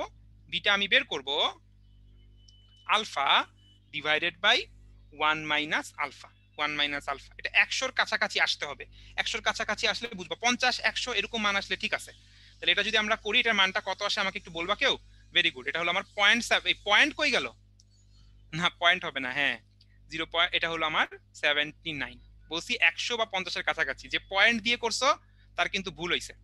আচ্ছা, 0.79 হবে না, 79, ঠিক আছে? এটা হলো আমাদের অ্যান্সার। ঠিক আছে, বাস এই জিনিসগুলো আমাদেরকে একটু যদি আমরা মাথায় রাখি তাহলে হইলো আমরা কিন্তু করতে পারবো। এখান থেকে আর বেশি জটিল কোনো কিছু আমাদের জানতে হবে না। যা যা জানতে হবে সেগুলো আমি তোমাকে বলছি। এছাড়া তোমাদের আইসিটির কিছু জিনিস আছে, এগুলো তোমরা আইসিটি থেকে পারো। একটা দুইটা অবজেক্টিভ দিয়ে দিতে পারে, রিটেনে আসার সম্ভাবনা খুবই কম। সো আই হোপ তোমাদের আজকের ক্লাসটা ইজি লাগছে, তোমরা বুঝতে পারছো যে আমরা কি বুঝাইতে চাইছি, কি শিখাইতে চাইছি। এটা আমি চেষ্টা করলাম তোমাদেরকে একটু ইয়ে করে দেওয়ার জন্য। তো এখন মনে হয় আমরা কিছু কথা বলতে পারি। কিছু কথা বলতে পারি, তোমাদের সাথে একটু গল্প করতে পারি, তারপরে তোমাদের সাথে কিছু টিপস শেয়ার করে তারপর হলো ক্লাসটা শেষ করে দিব। হ্যাঁ হ্যাঁ, তাহলে একটু আমাকে তোমরা যদি কোনো কোয়েশ্চেন করো তাহলে আমি অ্যান্সার দিতে পারি। হ্যাঁ, আর তোমাদের শ্রেষ্ঠ ভাইও আছে সাথে। কিউএনএ সেকশনের দিকে তাকাইলে তুই ভালো কোশ্চেন পাবি, মানে ওখানে অ্যাকচুয়ালি ওদের ক্যালকুলেটর প্লাস বিভিন্ন টপিকের ইয়েতে আমি টপিক রিলেটেড কোশ্চেন গুলাই শেষ পর্যন্ত খুঁজে পাইনি। এটা আসলে হয়, আমারও কিউএনএ সেকশন থেকে অভিজ্ঞতা এইটাই যে স্টুডেন্টরা ক্লাসের ইয়ে বাদ দিয়ে অন্যদিকে চলে যায়। হ্যাঁ, তো যেটা আমি বলতেছিলাম যে অনেকে বলছো যে এমএস ক্যালকুলেটরের কি প্রবলেম, আমি বলছি এমএস অনেক পুরাতন মডেল, এটা অনেক স্লো, আবার এটাতে একটু টাইম লাগে বেশি, এটাই বলছি, এটাই প্রবলেম, আর কোনো প্রবলেম না। আচ্ছা, অনেকে আমাকে দেখতে চাইছো, আমি ক্যামেরা অন করি, তারপরে শ্রেষ্ঠকেও বলি যে শ্রেষ্ঠ মনে ক্যামেরা অন করে, তারপর আমরা কিছুক্ষণ কথা বলে তারপর শেষ করি। হ্যাঁ, তাইলে তোমাদের সাথে কিছু এর মধ্যে অভিজ্ঞতাও শেয়ার করা যাবে, ঠিক আছে? আমার মনে হয় যে তোমাদেরকে আমি এখান থেকে যা করাইছি সেটা তোমাদের প্রবলেম আর হবে না, হ্যাঁ, বা এতটুকু তোমরা যদি পারো তাইলেই মোর দ্যান ইনাফ। শ্রেষ্ঠ কি বলিস? শ্রেষ্ঠর কি মনে হয়, ঠিক আছে তো নাকি? হ্যাঁ হ্যাঁ, মোটামুটি এই তো আসে। হ্যাঁ, ইনশাল্লাহ আমরা এটুকু হলে এটাকে আমরা করতে পারবো। ঠিক আছে, তাহলে এখন হলো আমি আমার ক্যামেরাটা অন করব। আচ্ছা, তো আমাদের, হ্যাঁ, আমি একটু এর মধ্যেই তোমাদের সাথে অভিজ্ঞতাগুলো আমি শেয়ার করতে থাকি, যে আমার যে অভিজ্ঞতা অ্যাডমিশন টেস্টে, আমার যে অভিজ্ঞতা, আমি যখন অ্যাডমিশন টেস্ট দিছি, তোমাদের মতো যখন ছিলাম অ্যাডমিশন টেস্ট দিছি, আমি কিন্তু খুব ঘাবড়াই গেছিলাম। হ্যাঁ, আমি কিন্তু খুব ঘাবড়াই গেছিলাম, বিশেষ করে আমার পরীক্ষার আগ দিয়ে। পরীক্ষার দিন ঘাবড়াই নাই, পরীক্ষার আগ দিয়ে কিন্তু আমি বেশ নার্ভাস হয়ে গেছিলাম। তো তোমাদের জন্য আমার প্রথম যে টিপস সেটা হলো নার্ভাস হওয়া যাবে না, নার্ভাস হওয়া যাবে না, নার্ভাস হওয়া অ্যাভয়েড করতে হবে, ঠিক আছে? কিভাবে নার্ভাস হওয়া অ্যাভয়েড করব দেখি, আমাকে দেখতে পাও কিনা এটা তোমরা একটু জানো। আমি একটু স্টপ শেয়ার করি। আচ্ছা, আমার এখানে হলো এই যে, তো এখন মনে হয় তোমরা আশা করি আমাকে দেখতে পাচ্ছ। তো যেটা আমি বলতেছিলাম যে আমাদের হলো নার্ভাস হওয়া যাবে না, প্রথম কথা হলো এটা। অ্যাডমিশন টেস্ট নিয়ে আমি যদি তোমাদেরকে আমার টিপসগুলো দিতে চাই, আমার টিপস হলো অ্যাডমিশন টেস্ট নিয়ে যে টিপস, অ্যাডমিশন টেস্টের সব থেকে ইম্পর্টেন্ট ব্যাপার হলো ধৈর্য। আমাদের ধৈর্য থাকতে হবে। সেকেন্ড মোস্ট ইম্পর্টেন্ট থিং হলো প্র্যাকটিস। আমাদের প্র্যাকটিস করতে হবে। তুমি মনে করো অনেক ভালো স্টুডেন্ট, তুমি অনেক ভালো বুঝো, অথবা মনে করো তোমার বুঝতে অনেক কষ্ট হয়, তুমি উইকলিতে কম নাম্বার পাচ্ছ, তুমি তাড়াতাড়ি ক্যালকুলেশন করতে পারছো না, তোমার অনেক প্রবলেম হচ্ছে, হতে পারে। পরীক্ষার রেজাল্ট খারাপ হচ্ছে, হতে পারে। কিন্তু ভালো করব কিভাবে? ভালো করার উপায়টা কি? ভালো করার উপায় হলো ধৈর্য হারা হওয়া যাবে না। তুমি ভালো স্টুডেন্ট হও, খারাপ স্টুডেন্ট হও, তুমি কি বলবো, তোমার সহজে পড়া হয়ে যাক, পড়া হইতে সময় লাগুক, তুমি অ্যাডমিশন টেস্টে ভালো করতে পারবা, এটাতে কোনো সন্দেহ নাই, যদি তুমি প্র্যাকটিসটা ঠিক মতো করো। কিভাবে প্র্যাকটিস করবা? দেখো, প্রথম কথা হলো তোমাদের মূল বই খুব ভালো মতো আয়ত্তে থাকতে হয়। সেকেন্ড, আমরা তোমাকে প্রশ্ন ব্যাংক দিছি, প্রশ্ন ব্যাংকগুলো খুব জরুরি। প্রশ্ন ব্যাংক কেন জরুরি? প্রশ্ন ব্যাংকে যে প্রশ্নগুলো তোমরা দেখতে পাও এগুলো কিন্তু প্রিভিয়াস ইয়ারের প্রশ্ন, মানে আগের বছরগুলাই কিন্তু এই প্রশ্নগুলোই আসছে। তাহলে তুমি বুঝতে পারছো যে এই ধরনের প্রশ্নই কিন্তু আসে। হ্যাঁ, হয়তো ওই এক্সাক্ট প্রশ্নটা আসবে না, কিন্তু ওই টাইপের আসে। তাহলে আমরা বুঝতে পারি যে কোন ধরনের প্রশ্নের ইম্পর্টেন্স বেশি। যেমন তুমি যদি আমাদের ধরো স্থির তড়িৎ চ্যাপ্টারটা তুমি প্রশ্ন ব্যাংকে খুললা, তুমি দেখবা যে ধারক থেকে অনেক প্রশ্ন আসছে। তার মানে তুমি নিশ্চয়ই বুঝতে পারছো যে ধারকের গুরুত্বটা আমাদের এখানে বেশি। একইভাবে তুমি কিন্তু বুঝতে পারবা যে কোন কোন টপিক থেকে প্রশ্ন আসে, কোন কোন টপিক থেকে প্রশ্ন কম আসে। আচ্ছা, আবার তোমার একটু কনফিডেন্স বিল্ড আপ হবে, কারণ তুমি দেখবা যে প্রশ্ন ব্যাংকে যে প্রশ্নগুলো আসছে এগুলো কিন্তু তুলনামূলকভাবে সহজ। আমরা উদ্ভাসে তোমাদেরকে যতটা কঠিনের জন্য প্রিপেয়ার করি, অ্যাকচুয়াল পরীক্ষায় কিন্তু এর থেকে সহজতর প্রশ্ন আসে। তবে আমাদেরকে যেটা মাথায় রাখতে হবে যে প্রশ্ন সহজতর আসলেও আমাদের অ্যাডমিশন টেস্টের এনভায়রনমেন্টটা কিন্তু কঠিন ভাইয়া। কারণ অ্যাডমিশন টেস্টে কিন্তু আমাদের যে সময় থাকে, সময়টা থাকে কম। এই কম সময় অ্যান্সার করার জন্য আমাদের কিন্তু মানসিক প্রেশারটা বেশি পড়ে যায়। এই কারণে তোমার প্র্যাকটিস যদি অল্প থাকে, তুমি কিন্তু পরীক্ষার হলে তাল করতে পারবে না, পরীক্ষার হলে কিন্তু সব এলোমেলো লাগবে, ঠিক আছে? এই জন্য আমি বলতেছি প্র্যাকটিসের গুরুত্বটা অপরিসীম। এরপরে কি করবা? তোমাদেরকে কনসেপ্ট বুক দেওয়া হয়েছিল, সেই কনসেপ্টগুলো এতদিনে করছো কিনা জানি না, যদি না করো তাহলে একটু করবা। কিভাবে করবা? উত্তর দেখে দেখে অঙ্ক করার দরকার নাই, উত্তর দেখো না, তুমি নিজে নিজে করার চেষ্টা করো। তুমি যদি নিজে নিজে করতে পারো তাইলেই তুমি বুঝবা যে তোমার সেখানে কি হয়েছে, ইমপ্রুভমেন্টটা হয়েছে। এটা হলো তোমাদের জন্য আমার সাজেশন। হতাশ হওয়া যাবে না। পরীক্ষায় রেজাল্ট খারাপ হইতে পারে, আমাদের নাম্বার কম আসতে পারে, কিন্তু এটা নিয়ে হতাশ হওয়ার কিছু নাই। কারণ আমি বলে দিচ্ছি তোমাদেরকে যে তুমি কত ভালো স্টুডেন্ট তার চেয়ে বেশি ইম্পর্টেন্ট তুমি কত বেশি হার্ড ওয়ার্কিং। তোমার কাছে এখনো কয়েক মাস সময় আছে।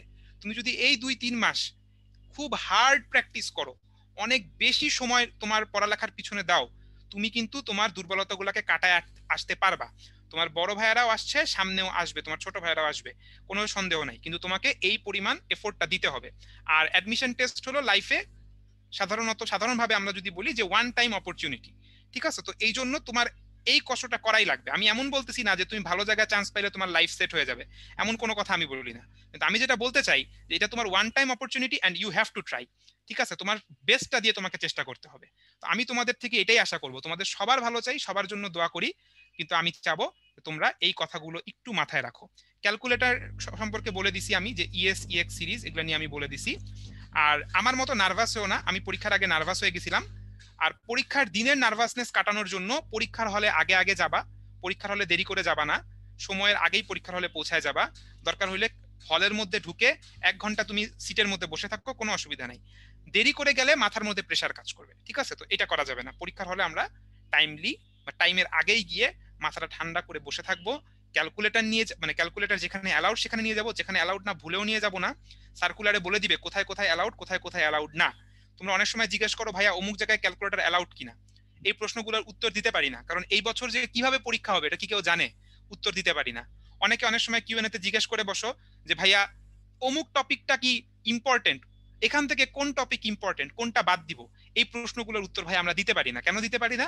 আমি তোমাকে আজকে বলে দিলাম অমুক টপিক বাদ দিয়ে দাও, কালকে ওখান থেকে প্রশ্ন আসলো, তোমার একটা ক্ষতি হয়ে গেল, এই ক্ষতিটা তো আমি করতে পারি না। ঠিক আছে, তুমি কিভাবে বুঝবা কোন টপিক ইম্পর্টেন্ট? তুমি এই যে কিউএনএ বলতেছি, তোমার কোয়েশ্চেন ব্যাংকটা ভালো করে পড়বা, কোয়েশ্চেন ব্যাংক পড়লে তুমি বুঝতে পারবা কোন টপিক ইম্পর্টেন্ট, ক্লাসে আমরা কোনগুলোয় মনোযোগ দিই এগুলোর দিকে তোমরা একটু খেয়াল করবা, তাইলে বুঝতে পারবা। ঠিক আছে। আর একজন আমাকে বলছে যে ডিপ ব্রেথ, এটা আমাদেরকে খুব হেল্প করে, আমরা যদি মানে লম্বা করে দম নেই এটা কিন্তু আমাদেরকে অনেক হেল্প করে, এটা তোমরা জানো কিনা আমি জানি না। আমরা হলো পরীক্ষার আগে এই জিনিসটা কিন্তু করতে পারি, পরীক্ষার আগে এটা করতে পারি। আচ্ছা, তো আমার মনে হয় আমি অনেক কথা বললাম, আই থিঙ্ক এখন আমি শ্রেষ্ঠকে একটু ফ্লোর ছেড়ে দেই। শ্রেষ্ঠ, তুই মনে হয় কিছু কথা বললে ভালো হবে।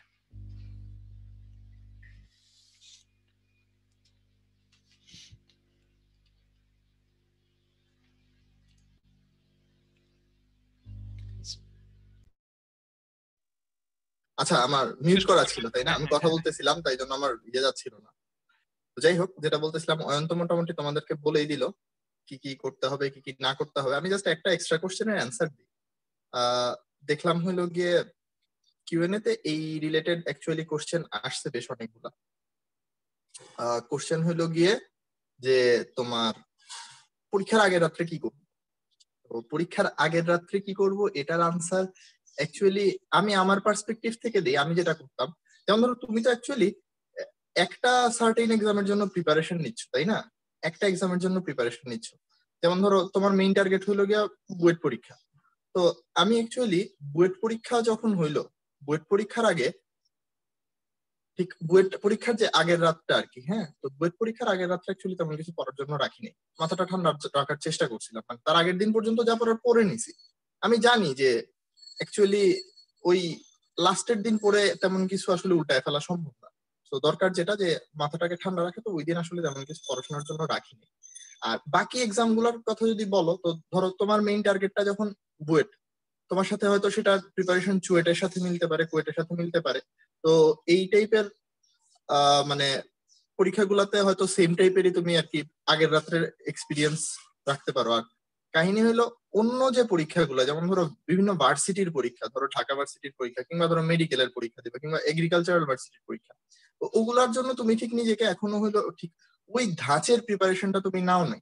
তো মানে তখন ওই পরীক্ষার আগের রাতগুলাতে, কিংবা হইলো গিয়ে তোমার লাইক আগের 2-3 দিন আগের রাত থেকে তুমি জাস্ট ওই ওই ভার্সিটি গুলোতে যে ধরনের কোশ্চেন হয় তখন হইলো যে ধরনের প্রিপারেশন নিতে হবে সেই অনুযায়ী আর কি প্রিপারেশন নিতে। মানে এটা জাস্ট আমি আমার পক্ষ থেকে সাজেশন দিলাম, নট নেসেসারি যে তোমার এভাবেই ফলো করতে হবে। তুমি আগের রাত্রে পড়া বন্ধ করে বসে থাকলে, মানে হইতেই পারে যে তুমি আগের রাত্রে পড়ে কমফোর্ট পাও বেশি, বা তোমার আগের রাত্রে পড়াশোনা করলে সেগুলো মনে থাকে ভালো মতো, অনেক ট্রিকি জিনিস আছে সেগুলো দেখে নিলে ভালো হয়। দ্যাটস টোটালি ইয়োর চয়েস, কোনো সমস্যা নেই। ঠিক আছে, এই তো। আর তো মনে হয় তেমন কিছু বলার নেই। আর হইলো গিয়ে অনেকেই কনফিউজ থাকো, আমি প্রায় কিউএনএ সেকশনে দেখছি আরেকটা কোশ্চেন যে ভাই কোন ভার্সিটিতে কত পয়েন্ট হইলে পরীক্ষা দিতে পারবো। মজার ব্যাপার হইলো যে প্রত্যেক বছর যখন মানে পরিস্থিতি নর্মাল ছিল তখনই আসলে কোন ভার্সিটি কত পয়েন্ট হইলে পরীক্ষা দিতে দিবে সেটা প্রত্যেক বছর বছর চেঞ্জ করতো। আমরা তখনও ক্লাসের মধ্যে এটা আসলে পারফেক্ট কোনো আনসার দিতে পারতাম না। আর এবছর তো হইলো গিয়ে একটা প্যান্ডেমিক সিচুয়েশন চলতেছে, তো এই অবস্থায় আসলে কোন ভার্সিটি কি ধরনের সার্কুলার নিবে, কোন প্রসিডিউরে তার এক্সাম নিবে সেটা সম্পর্কে আইডিয়া নেই। সো বেস্ট অপশন হলো এটা যে তুমি আসলে তোমার বেস্টটা দিয়ে প্রিপারেশন নিবা। ঠিক আছে, তুমি প্রিপারেশন নিবা এমন ভাবে যেন তুমি সব জায়গায় পরীক্ষা দিতে পারতেছো। এরপর যদি দেখা যায় যে কোন একটা জায়গায় হয়তো মানে তোমার রুলস এমন ভাবে চেঞ্জ করছে যে কারণে তুমি আসলে কোপ আপ করতে পারতেছো না, সেটা পরের ব্যাপার। এক জায়গায় না হইলে হাজারটা ভার্সিটি আছে, কোনো সমস্যা নেই। ঠিক আছে, তো যেটা হইলো কখনো মনোবল হারাইতে পারবা না যে ভাই আমি তো মার্ক কম পাইতেছি, তারপর আমার তো আসলে রেজাল্ট ভালো আসতেছে না, উদ্ভাসের উইকলি গুলাতে খারাপ করছি। এইগুলার থেকে বড় কথা ওই অয়ন যেটা বললো যে দিন শেষে তুমি আসলে এফোর্ট কতটা দিতেছো। ঠিক আছে, তুমি যদি ভালো মতো এফোর্ট দাও প্রত্যেকটা জিনিস সম্পর্কে, তুমি দেখো যে তোমার আইডিয়া ক্লিয়ার আছে, তুমি কোশ্চেন ব্যাংক ভালো মতো কমপ্লিট করছো। এই কমপ্লিট করা মানে কিন্তু এরকম না যে আমরা অনেকেই বলি আমরা কমপ্লিট করে ফেলছি, ব্যাপারটার মানে কিন্তু এরকম না যে তুমি একবার করে গেছো, জাস্ট সবকটা অঙ্ক তোমার দেখা আছে, এটা ইউনিভার্সিটিতে এই বছর আসছিল। ব্যাপারটা এরকম যে তুমি এটার কন্টিনিউয়াস ইমপ্রুভমেন্টের মধ্যে আছো। আমরা যখন করছি আমরাও দেখছি যে প্রত্যেক মানে আমি হয়তো একটা চ্যাপ্টারের ম্যাথ করে গেলাম, 2 সপ্তাহ পরে যখন ওই চ্যাপ্টারের ওই ম্যাথটাই করতে যাই তখন আটকায় যাই, স্বাভাবিক ব্যাপার, এটা হয়। আমার হয়েছে, অয়নের হয়েছে, আমাদের বড় ভাইদের হয়েছে, জুনিয়রদের হয়েছে, তোমাদেরও হবে। তোমরা এখন এই ফেজে আছো, তোমাদের যারা জুনিয়র তাদেরও 2 দিন পরে হবে। ব্যাপারটা কি তোমাকে কন্টিনিউয়াস জাস্ট ইমপ্রুভমেন্টের মধ্যে থাকতে হবে, আর কিছু না। এই হইলো কি মোটামুটি কথাবার্তা। তো অনেক কিছু বলে ফেলছি। তোমার ভালো থাকো, সুস্থ থাকো, আর একটু কন্টিনিউয়াস পড়াশোনার মধ্যে থেকো আর কি। এটা হইলে দেখবা প্রেশার অনেক কমে যাবে। আর তেমন কিছু আমার পক্ষ থেকে আসলে এখন বলার মতো নাই। ও হ্যাঁ, বুয়েটে হইলো কোন সাবজেক্টে পাশ করা ম্যান্ডেটরি রিলেটেড একটা কোশ্চেন দেখতে পাচ্ছি, তো এটার আনসার দিয়ে আমি বিদায় নিই। বুয়েট অ্যাকচুয়ালি ওইরকম আলাদা করে পাশ করার কিছু নাই। তোমার ধরো লাইক আমি বললাম যে তুমি ম্যাথ আনসার করতে পারলা না, ফিজিক্স আর কেমিস্ট্রি মিলায় হইলো গিয়ে 20-20-40-এর একেবারে 40টা পারছো। তুমি হয়তো 40টা পাইলে আমরা যেটা মোটামুটি ধরি যে স্ট্যান্ডার্ড ভালো মতো পজিশনে চান্স পাবা, তুমি অ্যাকচুয়ালি চান্স পেয়ে যাবে, তোমাকে ওইটার জন্য আটকাবে না। ঠিক আছে, তো আলাদা করে এরকম তেমন কিছু নাই আর কি। এই তো, ভালো থাকো, সুস্থ থাকো, আর অবশ্যই সাবধানে থেকো, সচেতন থেকো, পরিবারের সবাইকে ভালো রাখো। এটাই হইলো কথা। সবার জন্য শুভকামনা রইল। টাটা। ওকে, ধন্যবাদ ভাইয়া। জি ভাই, আমি আসছি ভাইয়া। ওকে ভাই তাহলে পিডিএফটা একটা আপলোড করে দিন জি ভাইয়া। ভাই, আমি এখনই করে দিচ্ছি। ঠিক আছে, আসসালামু আলাইকুম এভরিওয়ান।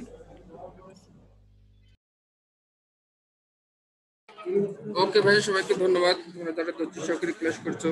আল্লাহ সবাইকে ভালো রাখুক। আল্লাহ হাফেজ, আসসালামু আলাইকুম।